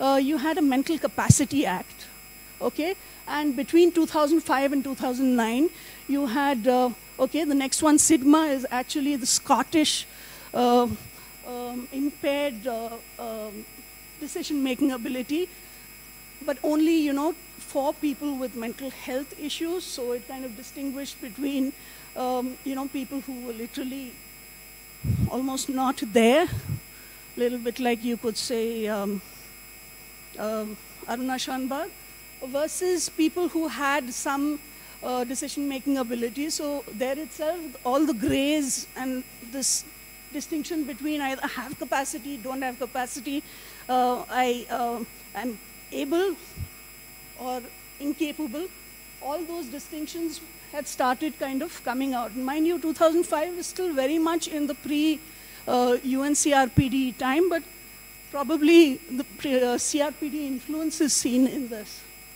Yeah, and we also have the Office of Public, which was, which recognized that something which I find nowadays in our attempt to move from one system to another, or rather force a system to move from an institution-based system to a more community living system, we tend to forget that a community does not have to necessarily be caring, and we forget that there are people without families, in which case, then who cares? Ultimately, there needs to be some, however patriarchal, however dated that entire concept is, when there is nobody for someone, who cares? And whom do we address that to? So that concept of oversight is really essential, and that is taken and scrutinized by the Office of the Public Guardian in UK. 2009, you had amendments which brought in the deprivation of liberty safeguards. That was an amendment to the Mental Capacity Act, and which addressed the individual's rights within this entire framework of mental capacity. And it is, in fact, right now, there is a bill in UK which is going to be doing away with it and changing it and calling it something else like safeguard. So that, in fact, is still evolving. There have been problems with this. I mean, the fact that you have to have a deprivation of liberty safeguard itself is admission of a problem, an intrinsic problem. 2009, again, something that acknowledges that the world is moving from institution-based to a more equitable based setup, no more exile, putting up people in a ship of fools. Commission. Something I am a huge fan of, because this isn't restricted to illness. This isn't restricted to people who have for like a home for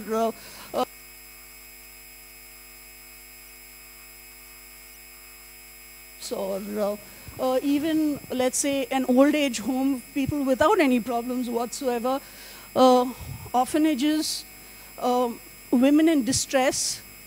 It acknowledges that, unlike India, that where you have a center, especially a residential center, or wherever, more accurately, there is an imbalance of power, you will have abuse.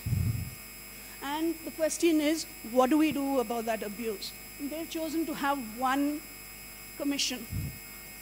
Now, the commission also goofs. You'll still find, horror stories about children with autism getting whacked, other people being teased. But it exists, and it's one for everything. I'm a big fan of one for everything. Yeah. And then you have the 2010 Equality Act, which is an equality and non-discrimination umbrella act, again, for everyone. Doesn't matter whether it's a question of being HIV positive, whether somebody called you the R word, whether you're a woman, whether you're a different race, ethnic minority, it doesn't, all of that comes under what they call protected characteristics. We could learn a thing or two from this, because if you take the concept of protected characteristics as far as the discrimination under disability is not there in only a fixed number. And this system of allowing for any group which is facing abuse or discrimination of any kind is, I would say, the way to go. Unfortunately, if you look at the India side of things, so this, you can see evolution.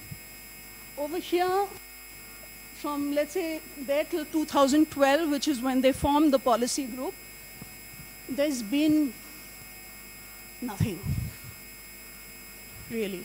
I mean, we may have a law with a few changes here and there. What it is translating to on the ground is nothing much. Yeah, next.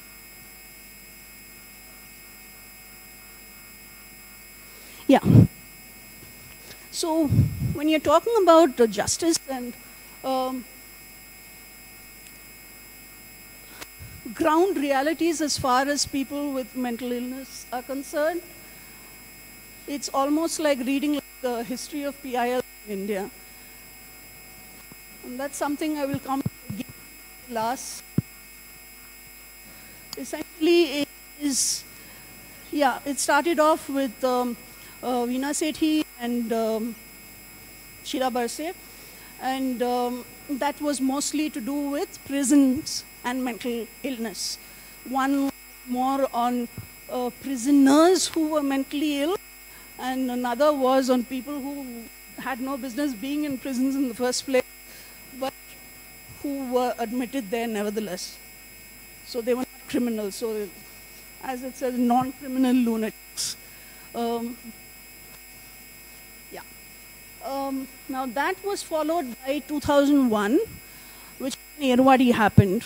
And because 25 died, 26 maybe, and because it was a huge issue and the world's spotlight was on India and mental health, the Supreme Court took on this entire issue suo motu. That is my biggest grievance with the Supreme Court, because yes, they took this up in 2001. All the states were, forced to give affidavits what the status was in each of their states, how many unlicensed places, how many hospitals, how many psychiatrists. Is that the usual stuff which should have been available anywhere, should have been even now, but it isn't. If you do an RTI for any kind of mental health stats, if you do an RTI for any kind of mental health stats, they will dig out the 2001 kind of affidavits that they sent, and they will just give you that.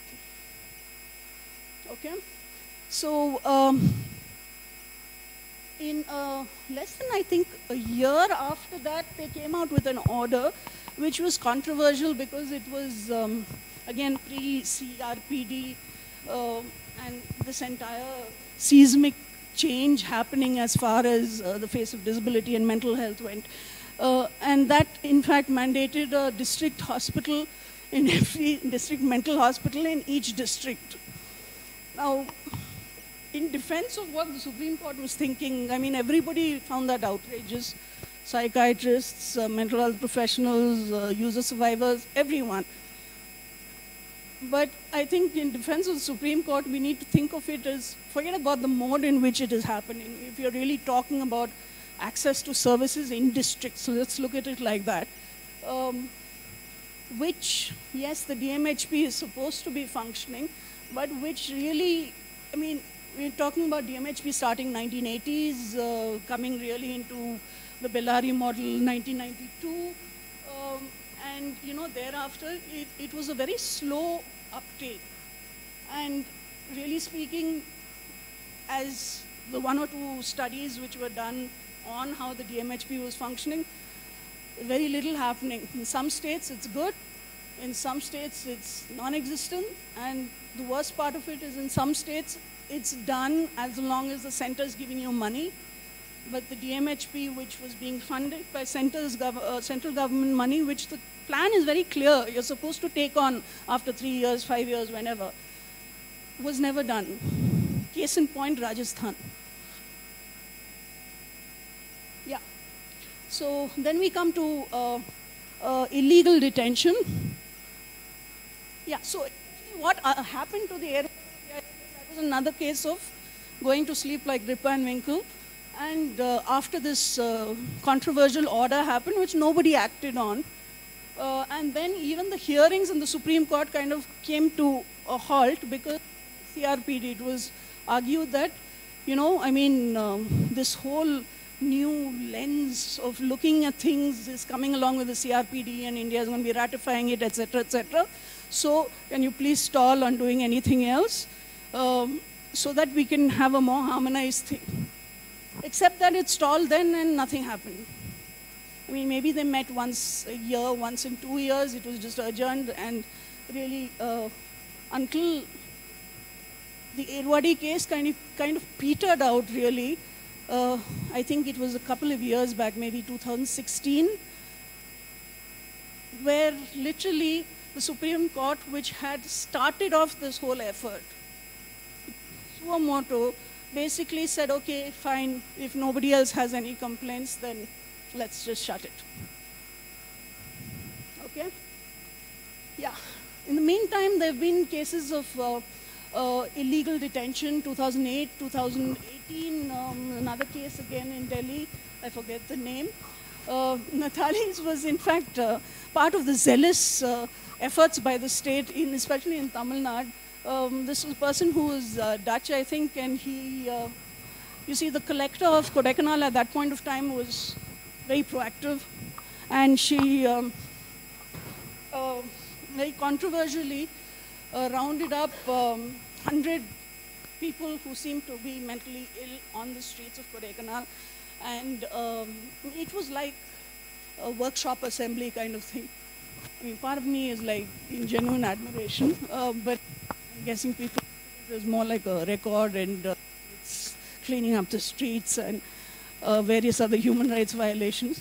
But defense, she did have, so part of the assembly line was like everybody is given be new clothes, and then a psychiatrist, one psychiatrist who went through the whole bunch, and then because there's no facility, sent them to IIM. In Chennai was aghast because, I mean, they had, well, enough people of their own. Looking at the crowd of 1,500, suddenly a busload of people is coming all the way from Kodaikanal. In fact, at that point, I remember there was a lot of very jingoistic thought, you know. I mean, why are these, all these are people from different states of India. Why are we, you know, being Tamil Nadu alone bearing the brunt of, you know, we should send them back, etc., etc. So one of the people who was scooped up in that effort was Nathali's father. And I'm assuming maybe he did have a mental health problem. I mean, if you're just roaming around in the streets of Kodaikanal when you can do other things and you're in bad shape, which he was, maybe he did have something, but then he landed up in IMH, in which, again, it's very typical, whether you're in a police station, a hospital, or a mental hospital. Mental hospital is worse because you're just marooned there, but there's a problem of language. And that's something which we have not managed to fix as yet, as far as our systems go. So he was just lost over there and keeping to himself, and then his daughter finally traced him down, and there was a PIL, and I think Justice Prabha they even gave the government mental hospital, Kodaikanal collector, a real dressing down. And, you know, that's a pretty good case to refer to if you're looking at assumptions about people with mental health problems or potential mental health problems, and as far as illegal detention goes. The other case of Mr. Ravinder is again something which keeps happening, and which, despite the fact that the judiciary is batting for mental health in India largely, you also have cases like, I remember one justice got angry because a woman who was arguing her own case got so frustrated at the pace at which things were happening that she stripped. Now, I could argue that, you know, removing clothes and stripping is a scientific test. And that's been used so effectively right from the judge kind of got angry and said that only a person who is mentally ill will do such a thing, and sent her off to IBHAS. I don't know what happened to her, but what happened in the case of Mr. Ravinder is a pretty similar situation in which he lost his temper at the Motor Accidents Compensation Tribunal, and he just blew. Now, if I take one of you randomly, I put you in a vehicle and I go and leave you in the mental hospital without telling you anything, or if I just say that, okay, I think the way in which you are behaving is like a quote-unquote mad person, so come, and I will put you in there and it's for your own good. How would most of you react? You'd react with anger, right? Especially if you're a woman and if you react angrily, it's dead clear. You have a mental health problem, that's why you're talking like this, otherwise women will not talk like this. So that's probably what happened with the earlier lady, but in his case, it was the same thing, and he was put, and his family could not even contact him for at least 3 or 4 days. So his son went to court, and Justice Muralidhar of the Delhi High Court gained the ire of quite a few people in the psychiatric community. But essentially, I think all he did was he just quoted the Mental Health Act of 1987 and correlated to each of the mistakes that had been made. He did the same thing in the case of another girl who was admitted by her parents, not a girl, a young woman who was admitted by her parents. And in fact, the parents had to pay a fine. Yeah, so those are the two things on illegal detention. Then we have the UP PIL.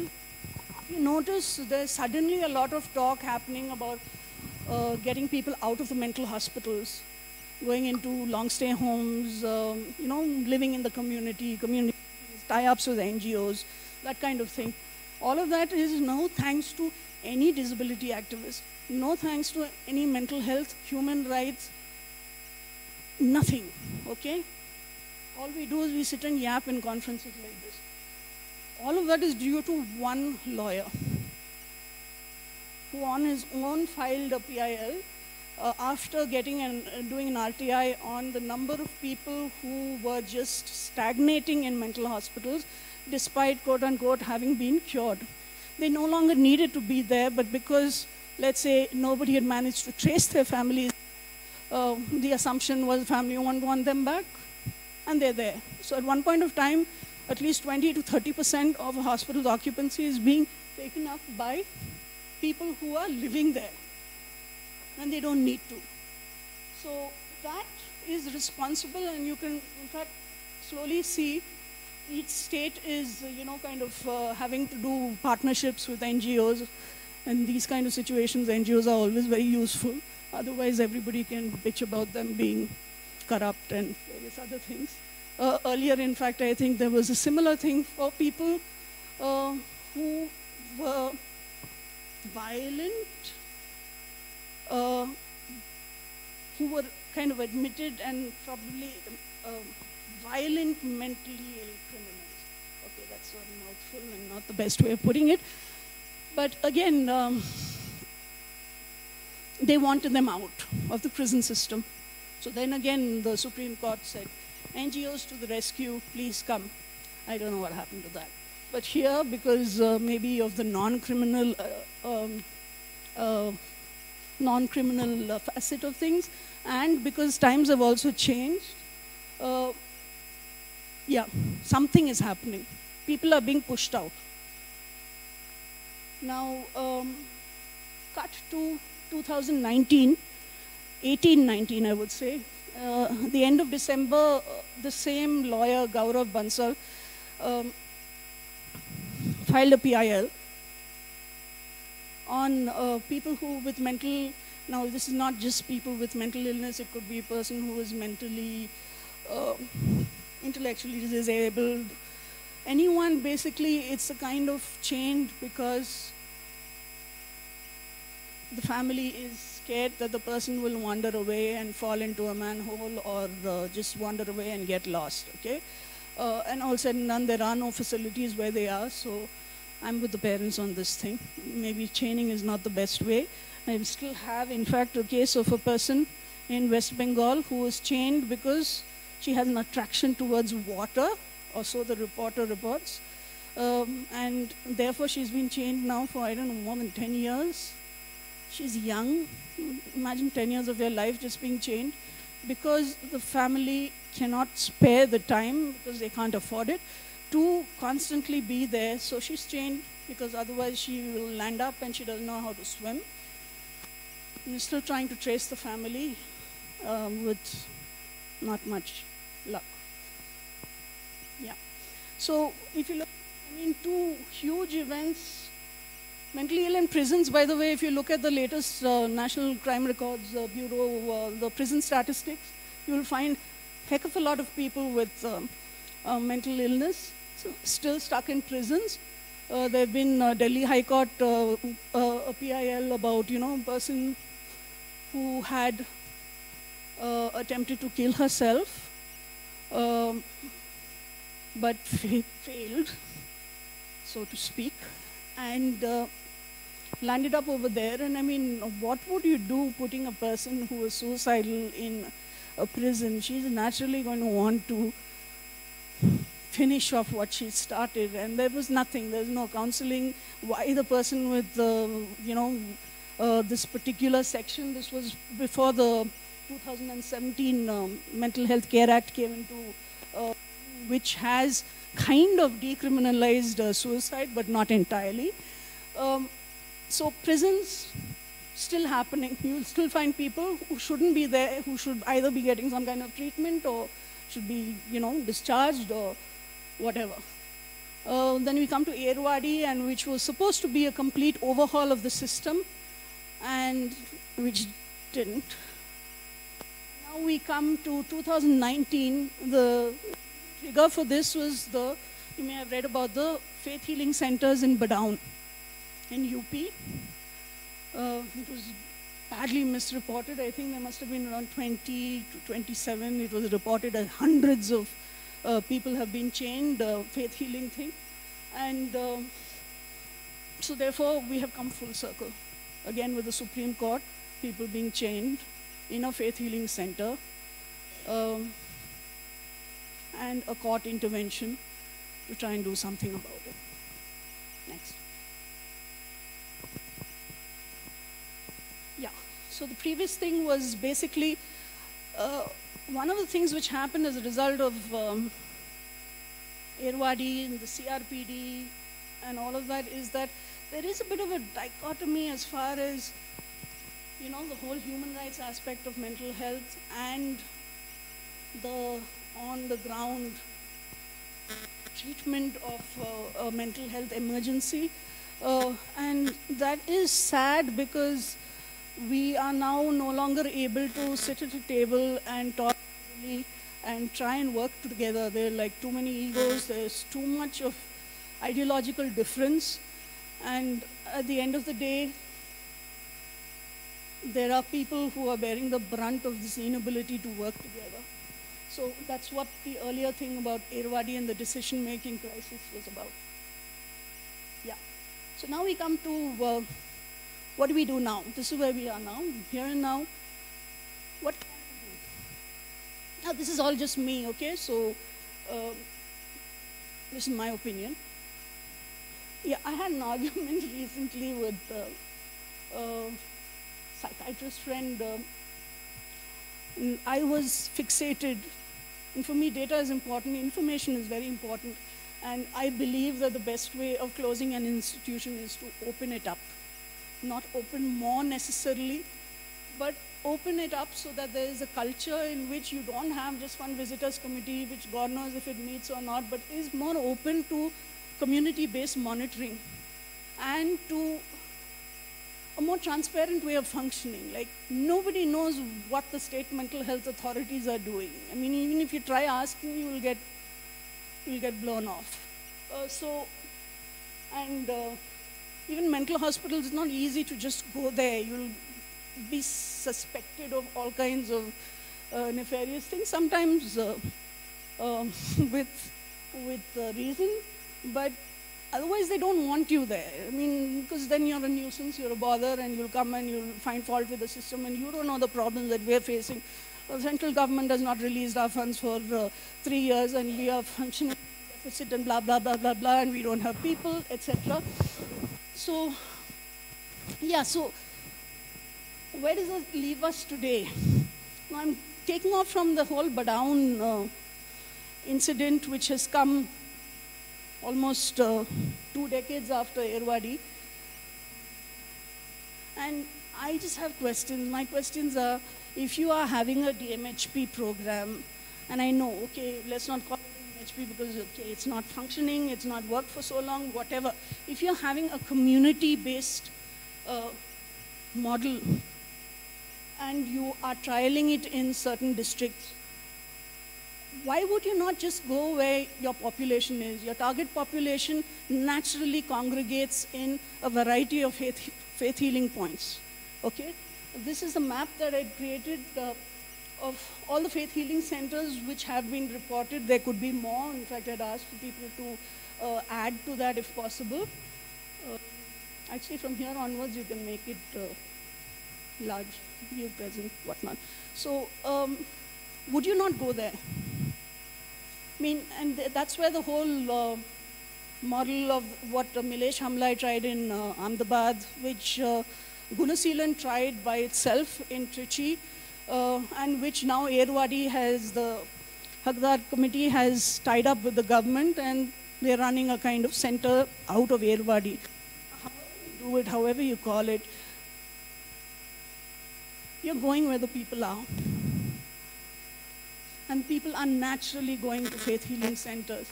Would you not choose your DMHP districts, or whatever you call it, districts, based on where these places are? I mean, that's easy, right? What people call low-hanging fruit kind of thing.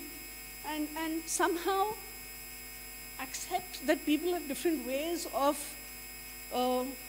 believing that they will get, if not cured, better. And accept that maybe, you know, not everybody has faith in medical-based treatment. It basically means offering more than one way, offering a variety, and a more democratic way of decisions and deciding. So my one point is, if you have these things, why aren't you rolling more of your Dr. Dawa Dua models in each of these places? It may be, in fact, getting institutionalized in some places, like in Irwadi now, it's like the nurse tells the person, have you gone? Have you finished praying? Have you finished meditating? Go do that first and then come over here for OP. It's reached that state, but still, you're offering both, and that's essential. Next. Okay, this is a blurred slide from my 12th five-year plan submission. Essentially, what this is I think the green ones are where the DMHP is actually being implemented, and all the orange ones are the prevalence according to the census figures. And as you can see, it doesn't really make much sense. Okay, again, a little bit of blur. Ask for the lights. Anyway, so essentially what this is, I myself closer. Yeah, wait, hang on. Yeah. So this points out this again was prior to the 12th five-year plan, so it's like 100 crores of NMHP, DMHP funds were unutilized from 2010. Okay? Next. Yeah. Okay, now the previous slide, I think, okay, this one shows the pathetic state. In fact, the heading talks about WHO Mental Health Atlas and went back, which came out last year. And this has, in fact, the number of people who are actually working in the government. And for me, that's very important because when you talk public health, it is not privatizing public health. It is not, I mean, India really needs to invest in public health, not just mental health, but, and that's another entire topic. But here you have, so the whole WHO angle is that nobody knows how many psychiatrists there are in India. Not Medical Council of India, because you know, they have members, people have gone abroad, some people have died. So the constant figure that you'll keep hearing, there are 4,500 psychiatrists in India. And the reality is something like 20 years later, it's still more or less the same. Except that these are the number of people who are actually working in the government and who are employed by the government, and that is not too old a figure, 2015.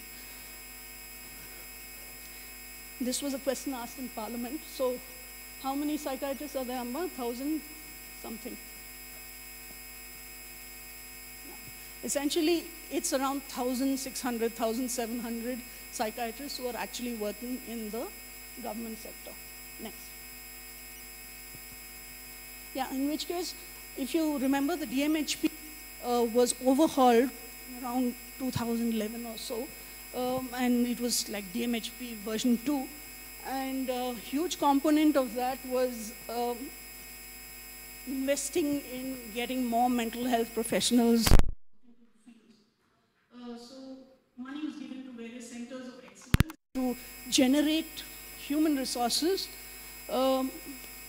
except that at the end of the day, we still have the same number.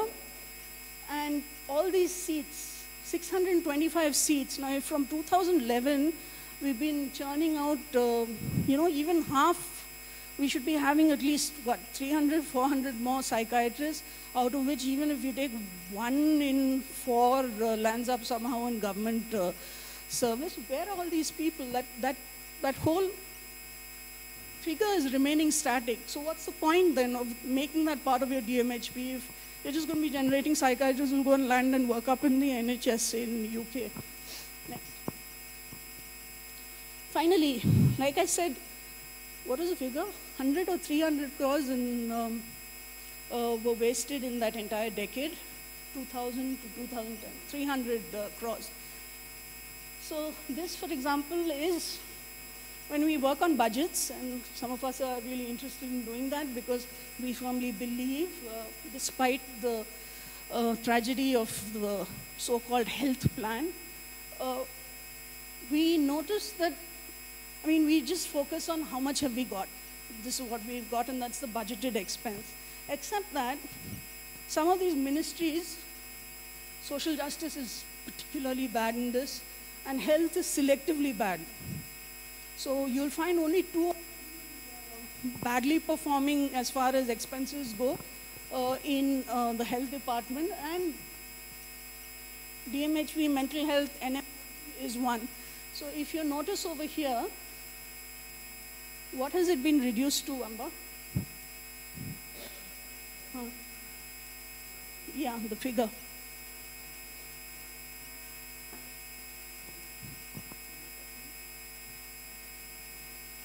No, probably not. But, okay, sorry, I have to look very closely. Yeah, 43.5 crores. The budget, yeah, so this was for 2017-18, this was your actual, okay? Budgeted 50, fair enough, it's not really 10%. Look at what they did. How much is that? 5.5. They slashed it to 5.5 crores. How do you get from 50 to 5.5? And why? The reason why is it really depends on how efficiently you're spending your money. And if your ministry is doing a bad job of that, and another ministry is just going full steam ahead in spending, then this is what you get. They take your money and they give it elsewhere. You call your revised estimate. It happens around October or so. Something to watch out for as far as your various sectors go. Next. Yeah.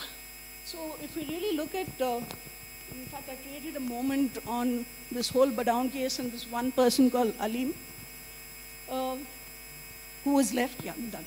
Huh? Okay. Yeah, I'm winding up.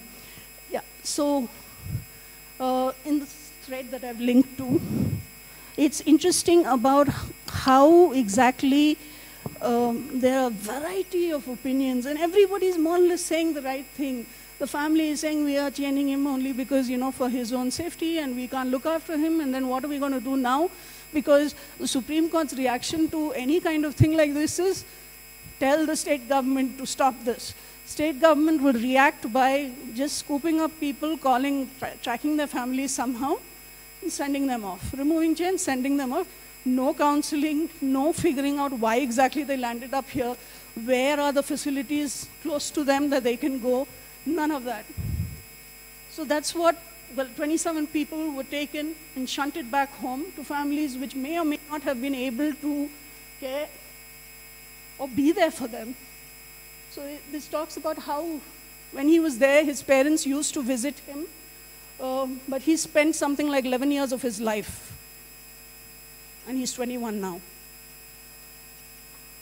The thing was, in this entire conversation, everyone spoke, but his voice was absent. And nobody seemed to bother about that. Next. So essentially what final slide is all about, I mean, how do we get from here to there? I mean, we are like 2001 chains, 1920, you're still going to have chains. Nobody is doing anything about the people who are getting chained. A lot of people from Rajasthan and Orissa who don't have mental health issues, again, are being chained. And we're not looking at it as a holistic thing. We're not thinking about the family and where they're going and how are they going to. One person will have to stay off and leave a job or sacrifice on a job to give care. We don't have any idea of where they've tried. There's no kind of that, okay, maybe you may never get back to where you were, but you can still be functional, you can still do X, Y, Z, and these are your rights, and life is worth living. That's simply not there at all. So, given the current state, and given that ultimately, I mean, we may say we may be working as activists in disability, in mental health, in human rights, in prisoners' rights, etc. But we are doing very little on the ground. You know, we're making a difference in whatever we're choosing to do, but as far as real change goes, no. I mean, look at it. 20, 30 years, zero. And we don't even have a plan or a solution or even a way of going ahead with this. So yes, like I said, I mean, a lot of what I proposed were very mundane things like more budget, where are all your mental health, personnel. But yeah, and the whole, we talk mental health, but we mean mental illness. I mean, I would say 99% of the mental health community is only focusing on mental illness and severe mental illness, and yes, there's a reason.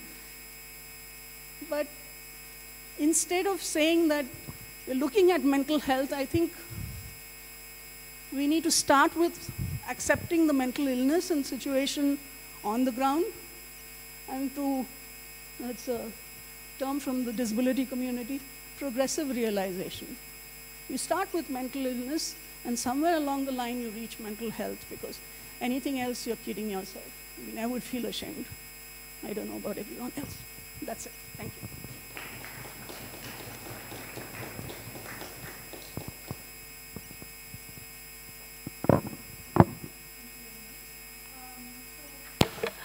think all the speakers can come up when then we can start taking questions.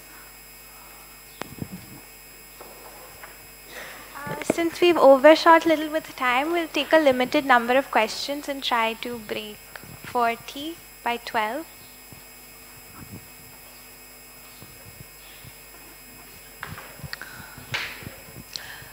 Yeah, is this someone going around? There's a question. So we can take maybe 2-3 questions and then move on. I think that will be faster. I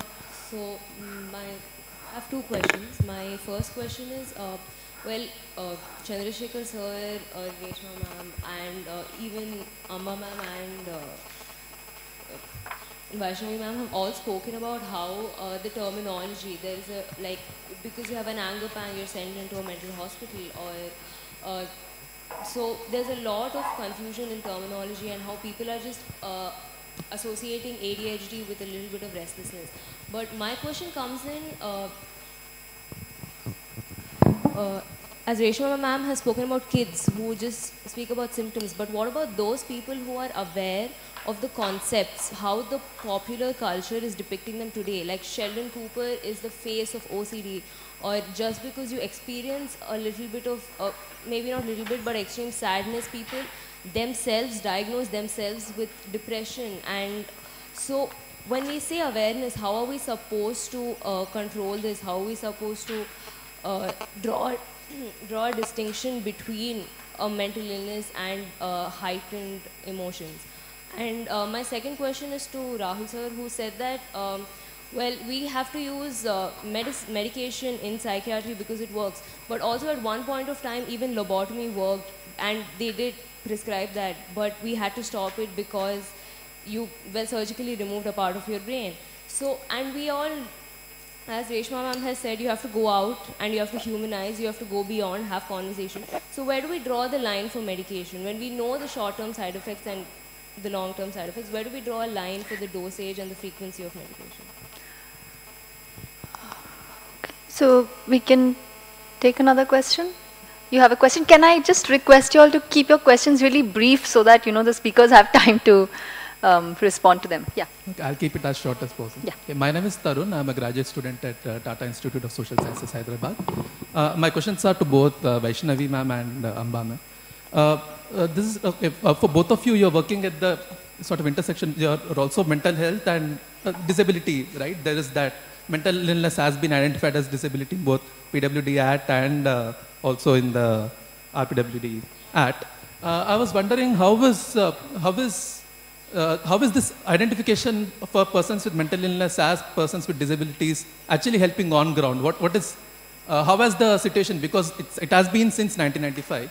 I wanted to know how, like in terms of access to entitlements, or for that matter, discrimination related, you can do.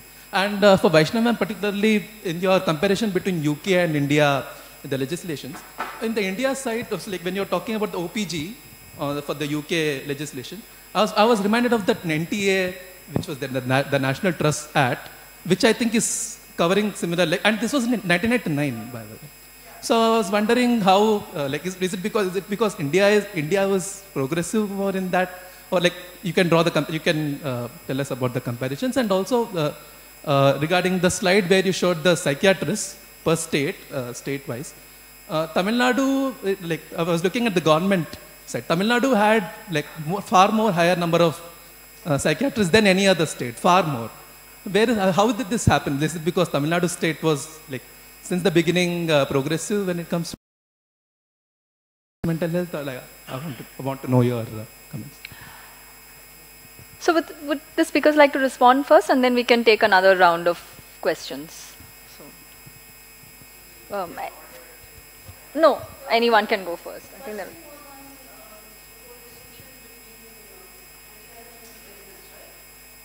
Yes, I think her question was about awareness and defining. I thought it was problems more of like, defining mental illness. Overdiagnosis or self-diagnosis. That was my understanding. Okay, I'll just take because I find it difficult. I'm going to forget by the end, so I'm just going to jump in. So self-diagnosis, I think, is an issue which is quite limited in the terms of the broader you know, the number of people, and I know that it's something which Reshma's written about. I remember, you know, and the thing is that if you've, you know, there are a lot of people who want to have a mental illness, but having lived with a mental illness, I can tell you that I would probably be much more functional without. But I mean, in the sense that it's, I think that there is this, you know, this is an issue that I don't have a solution for, except for the fact that with more people talking about it, I mean, maybe it's a way of trivializing issues, I think, and that probably needs an awareness perspective. On, I don't have any submissions on medication. That's not, but I mean, it's kept me alive, so that's that. So Identification and Persons with Disabilities Act. So the thing is that certification of persons with disabilities was around since 1995. Technically, you could get a disability certificate. However, nobody could get a disability certificate till about 2005, because that's when the diagnostic criteria came out. And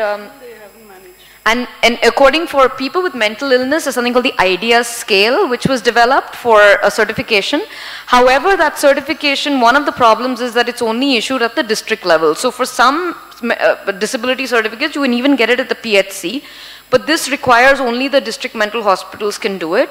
From what we've seen on the ground, it is an extremely arduous process. You have to go, some hospitals want you to get admitted for observation, what have you. But in the end, after getting admitted, after getting the certificate, even if you get the certification, in Tamil Nadu and other states, for example, you are not entitled to the disability benefit. So the disability benefit is given to everybody with a disability, but not people with mental illness. The rationale... Yeah, you can fudge a mental retardation certificate, as it's still called, but that's pretty much it. The reason why you're not given a certificate, the money, is because, you know, it's assumed that it's curable, and then, oh my God, you'll be sitting on that government money until you get a reassessment. Various other things are given. People with mental illness are excluded from the National Skill Development Program, from a whole host of other benefits. People with mental illness are excluded. So. And the last question which you had was on the National Trusts Act. Now, we know that the reason for the National Trusts Act really is because the Lunacy Act, which Vaishnavi referred to, covered a group of lunatics and idiots. Okay, this was the terminology. Lunatics were basically people with mental illness, and idiots were people with developmental intellectual impairments. Now, the 1987 Mental Health Act included all people with mental disorders, but specifically excluded mental retardation. So the parents groups had raised up saying that we are excluded from this, we need something, and so there was a lot of advocacy and lobbying. And you have the National Trust Act, which is 100 crores, I think, you know, and the income generated is used for various schemes, and there's provision for guardianship. There was a move for people with mental illness to be included under the National Trust, because a lot of the schemes are around community living, etc. Parents groups have opposed this continuously. And this is, yeah. Disabled, parents groups of persons with disabilities like autism, mental retardation, cerebral palsy, multiple disabilities, opposed inclusion of people with mental illness under the scheme of the National Trust.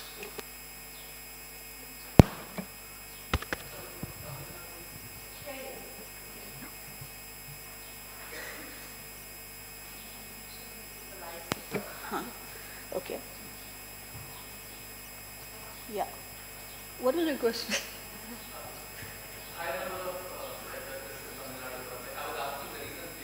Oh, the psychiatrist, I have absolutely no idea. But then if you really look at it, Tamil Nadu's health system, even Tamil Nadu government doctors are very proud of the thing. They keep giving it as an example for the rest of the country. So I really don't know. No idea.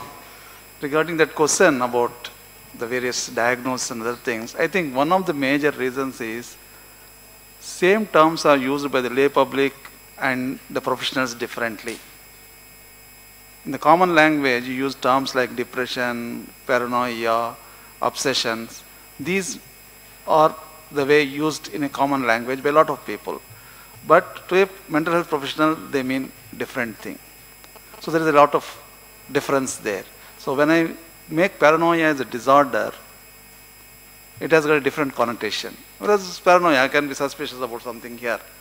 So it doesn't make a disorder. So that distinction has to be clear before you label something as suffering from a psychiatric disorder. I think that often mistakes are made there. That is because of lack of communication between different people.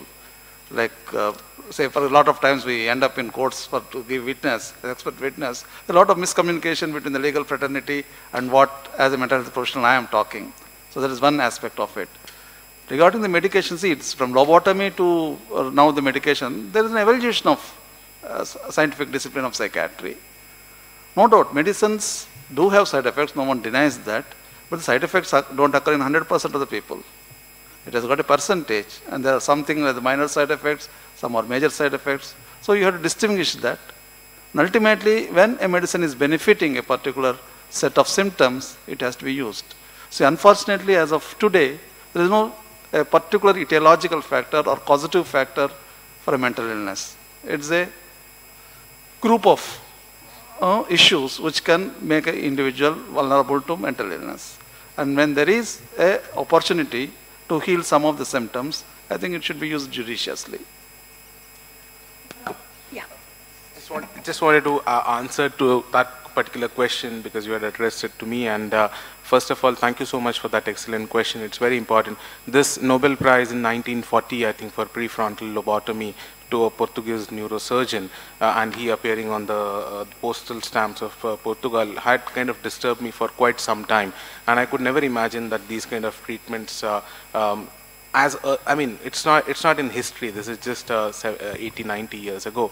But it's not just with behavioral problems or even today the radical surgeries which are done in cancer and many other areas are all, I mean, a few years down the line we could very much say that this was as ghastly as prefrontal lobotomy. So what we must, I think as citizens or as common people, we must understand the philosophy of science and how it kind of progresses. Many a times we tend to take it at complete, I mean, it's like 100% kind of, it's work in progress.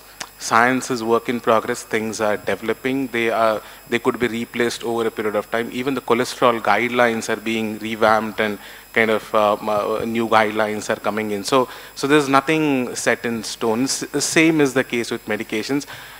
You might have people might have taken a wrong message through my presentation that medications must be given. I never said that. I said that medications sometimes work.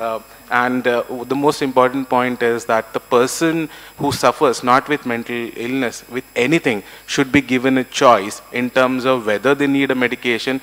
I'm a survivor of a cancer patient. So I lost my mother in cancer of stomach.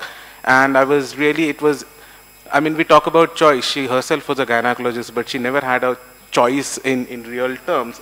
She just had to go through those radical surgeries, which were almost as ghastly as lobotomies. So this is also work in progress, how we think of choice and where the rights and choice of people come in. So I don't think we have answers on that particular front, but it's good to keep asking those questions and try eliminating lobotomies and similar things as soon as possible. Thank you. Yeah.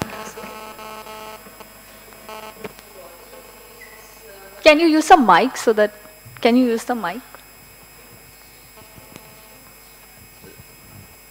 I understand that all the presentations were done out of concern and the euphoria with which each one were presenting.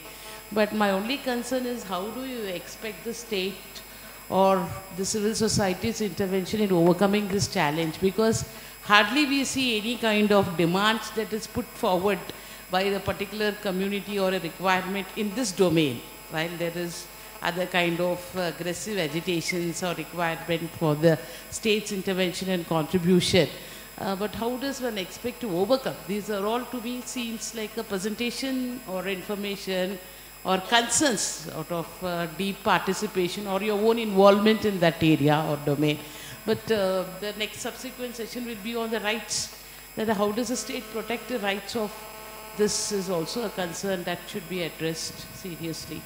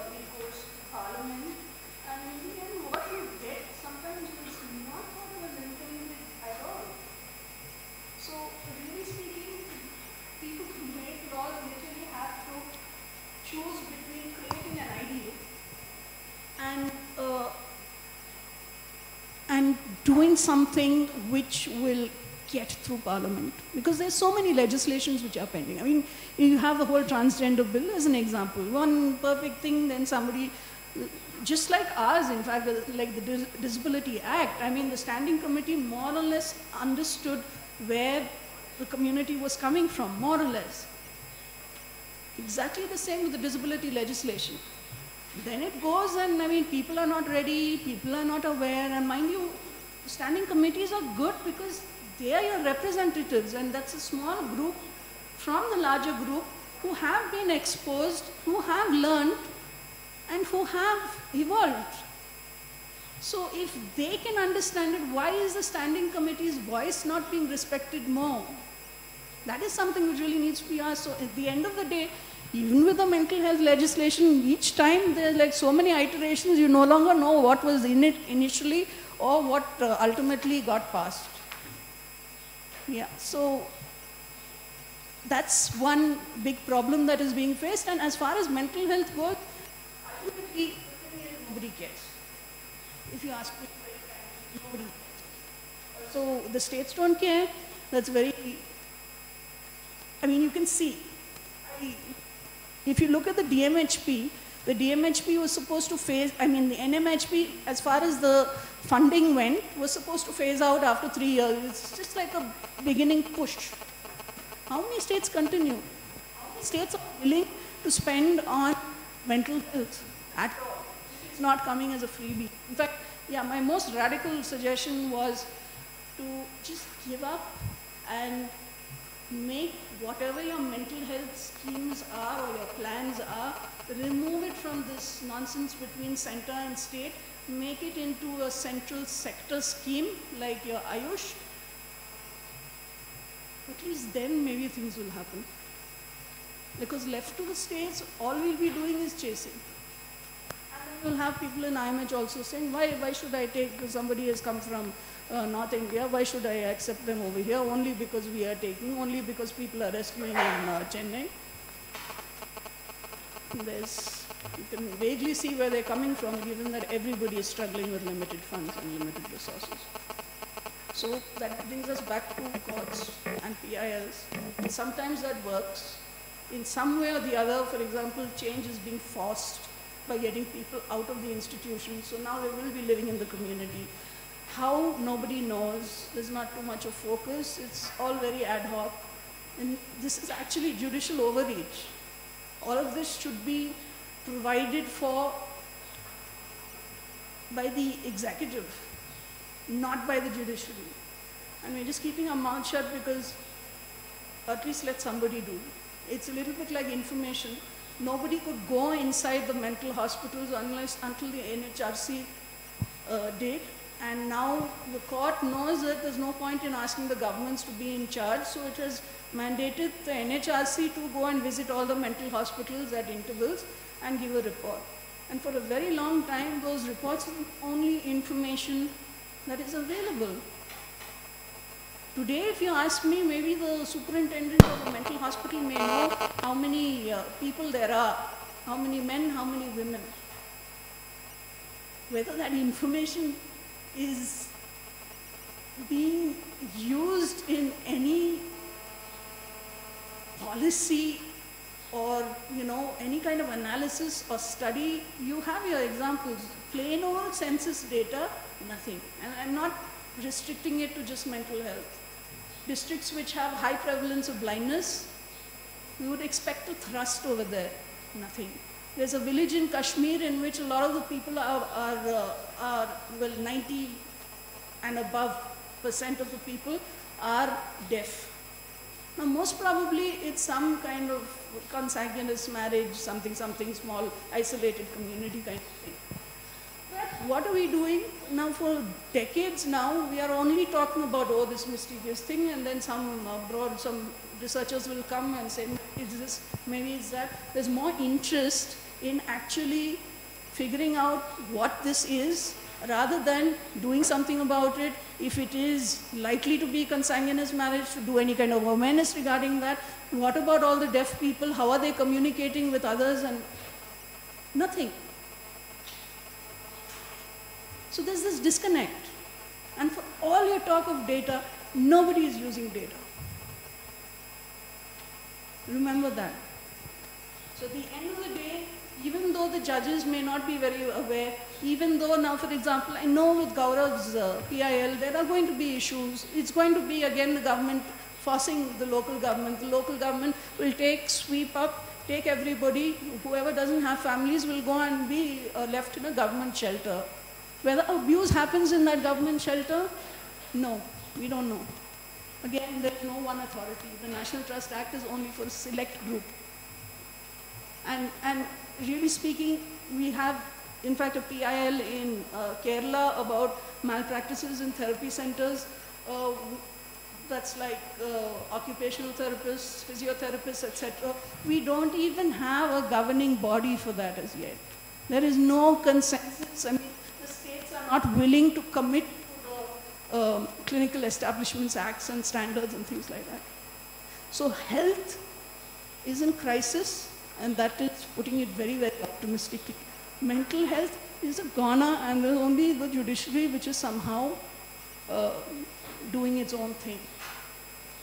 And there are one or two, the names that I mentioned, the Sheila Barses and now the Gaurav Bansals of the world, who are in their own way and in their own limited understanding, making things better. I wouldn't say trying, because they are somehow making things better. Depressed, no? I think I'm being given to understand that we'll have to close this session, unfortunately.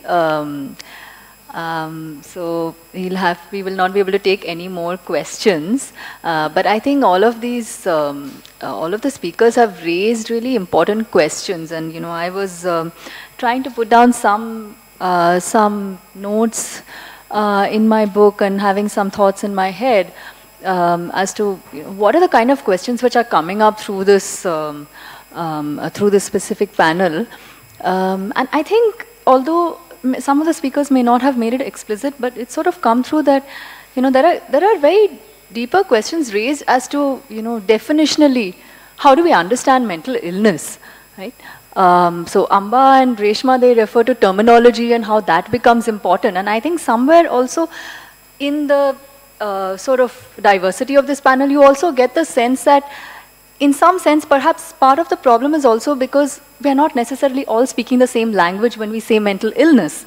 So for instance, you know, when we refer to something as mental illness or mental disorder, it again means a variety of different things to people in different contexts. So for some people, you know, like Vaishnavi sort of, you know, mentioned the example of, you know, the stripping. I mean, for some, a symptom might actually be a form of resistance. It might be a sort of a political movement. Someone might not self-identify as having a mental illness, but as, so for some, mental illness might be a sign of, you know, it might be diversity. Some might prefer to, for some, a label of mental illness in the biomedical model might actually be destigmatizing. It might actually be enabling in various sorts of ways that, you know, I'm not bad, but I'm having this kind of, you know, disorder. And so therefore, medication there becomes enabling it, you know. And so therefore, even with treatment, it's hard to sort of have a one-size-fits-all solution for, you know, as to what kind of policy or what kind of program, you know. I mean, there are, of course, medication has its role, and for many it has been enabling and empowering. And then but then there are also other difficulties. So then what do you do when your policies and programs are only talking about care in the form of medical care? Then that becomes a problem. So then there are, you know, voices which are articulating that what are the alternatives? What are the alternatives to psychiatry? What are the non-medical alternatives? And can we think of care, not care for, you know, mental health? So the Mental Health Act, which is, you know, which talks about care and the right to treatment, it still talks about care in terms of right to medical treatment. It doesn't really talk about, you know, options and alternatives. It doesn't talk about distress. So Dr. Chandra, you know, he talked about, you know, that there are mental health issues and then there are, you know, mental illnesses, and very often there are problems of living. So this is the language of distress. But then what is the state doing to address you know, the language of distress. That has to be addressed through other moves, right? If you have, for instance, if you have, you know, suicides, you know, related to issues of caste or related to, you know, like, you know, farmer suicides, related to larger structural socio-economic, then it becomes a problem when the only modality through which you can address it is through the language of health. So I think these are some of the questions which have come up. And then the other is the question of rights and, you know, foregrounding a rights perspective and looking at, you know, looking at human rights, taking a rights framework and not just a policy framework, and how a rights framework which the CRPD has actually enabled and has, you know, done a lot for that, talking about from the perspective of user survivors. And so therefore, you know, bringing in personal narratives, first person narratives of mental illness. I mean, that becomes important, because then those narratives, they are not just narratives, or they are not just stories, they are not just, you know, research or data, but it actually goes into framing of policy. So if we think about mental health from a human rights perspective, then what becomes important? So I think some of, you know, these things have been touched upon, but we'll have to close the session. I'd like to thank all of you and the speakers. And Thank you so much to all the speakers, and thank you for Shubha ma'am for filling in on short notice for us as a moderator. And now we'll break for tea. I'd request all of you to bring tea into the Sackler Center if possible, so that we can start the next session by 12:15.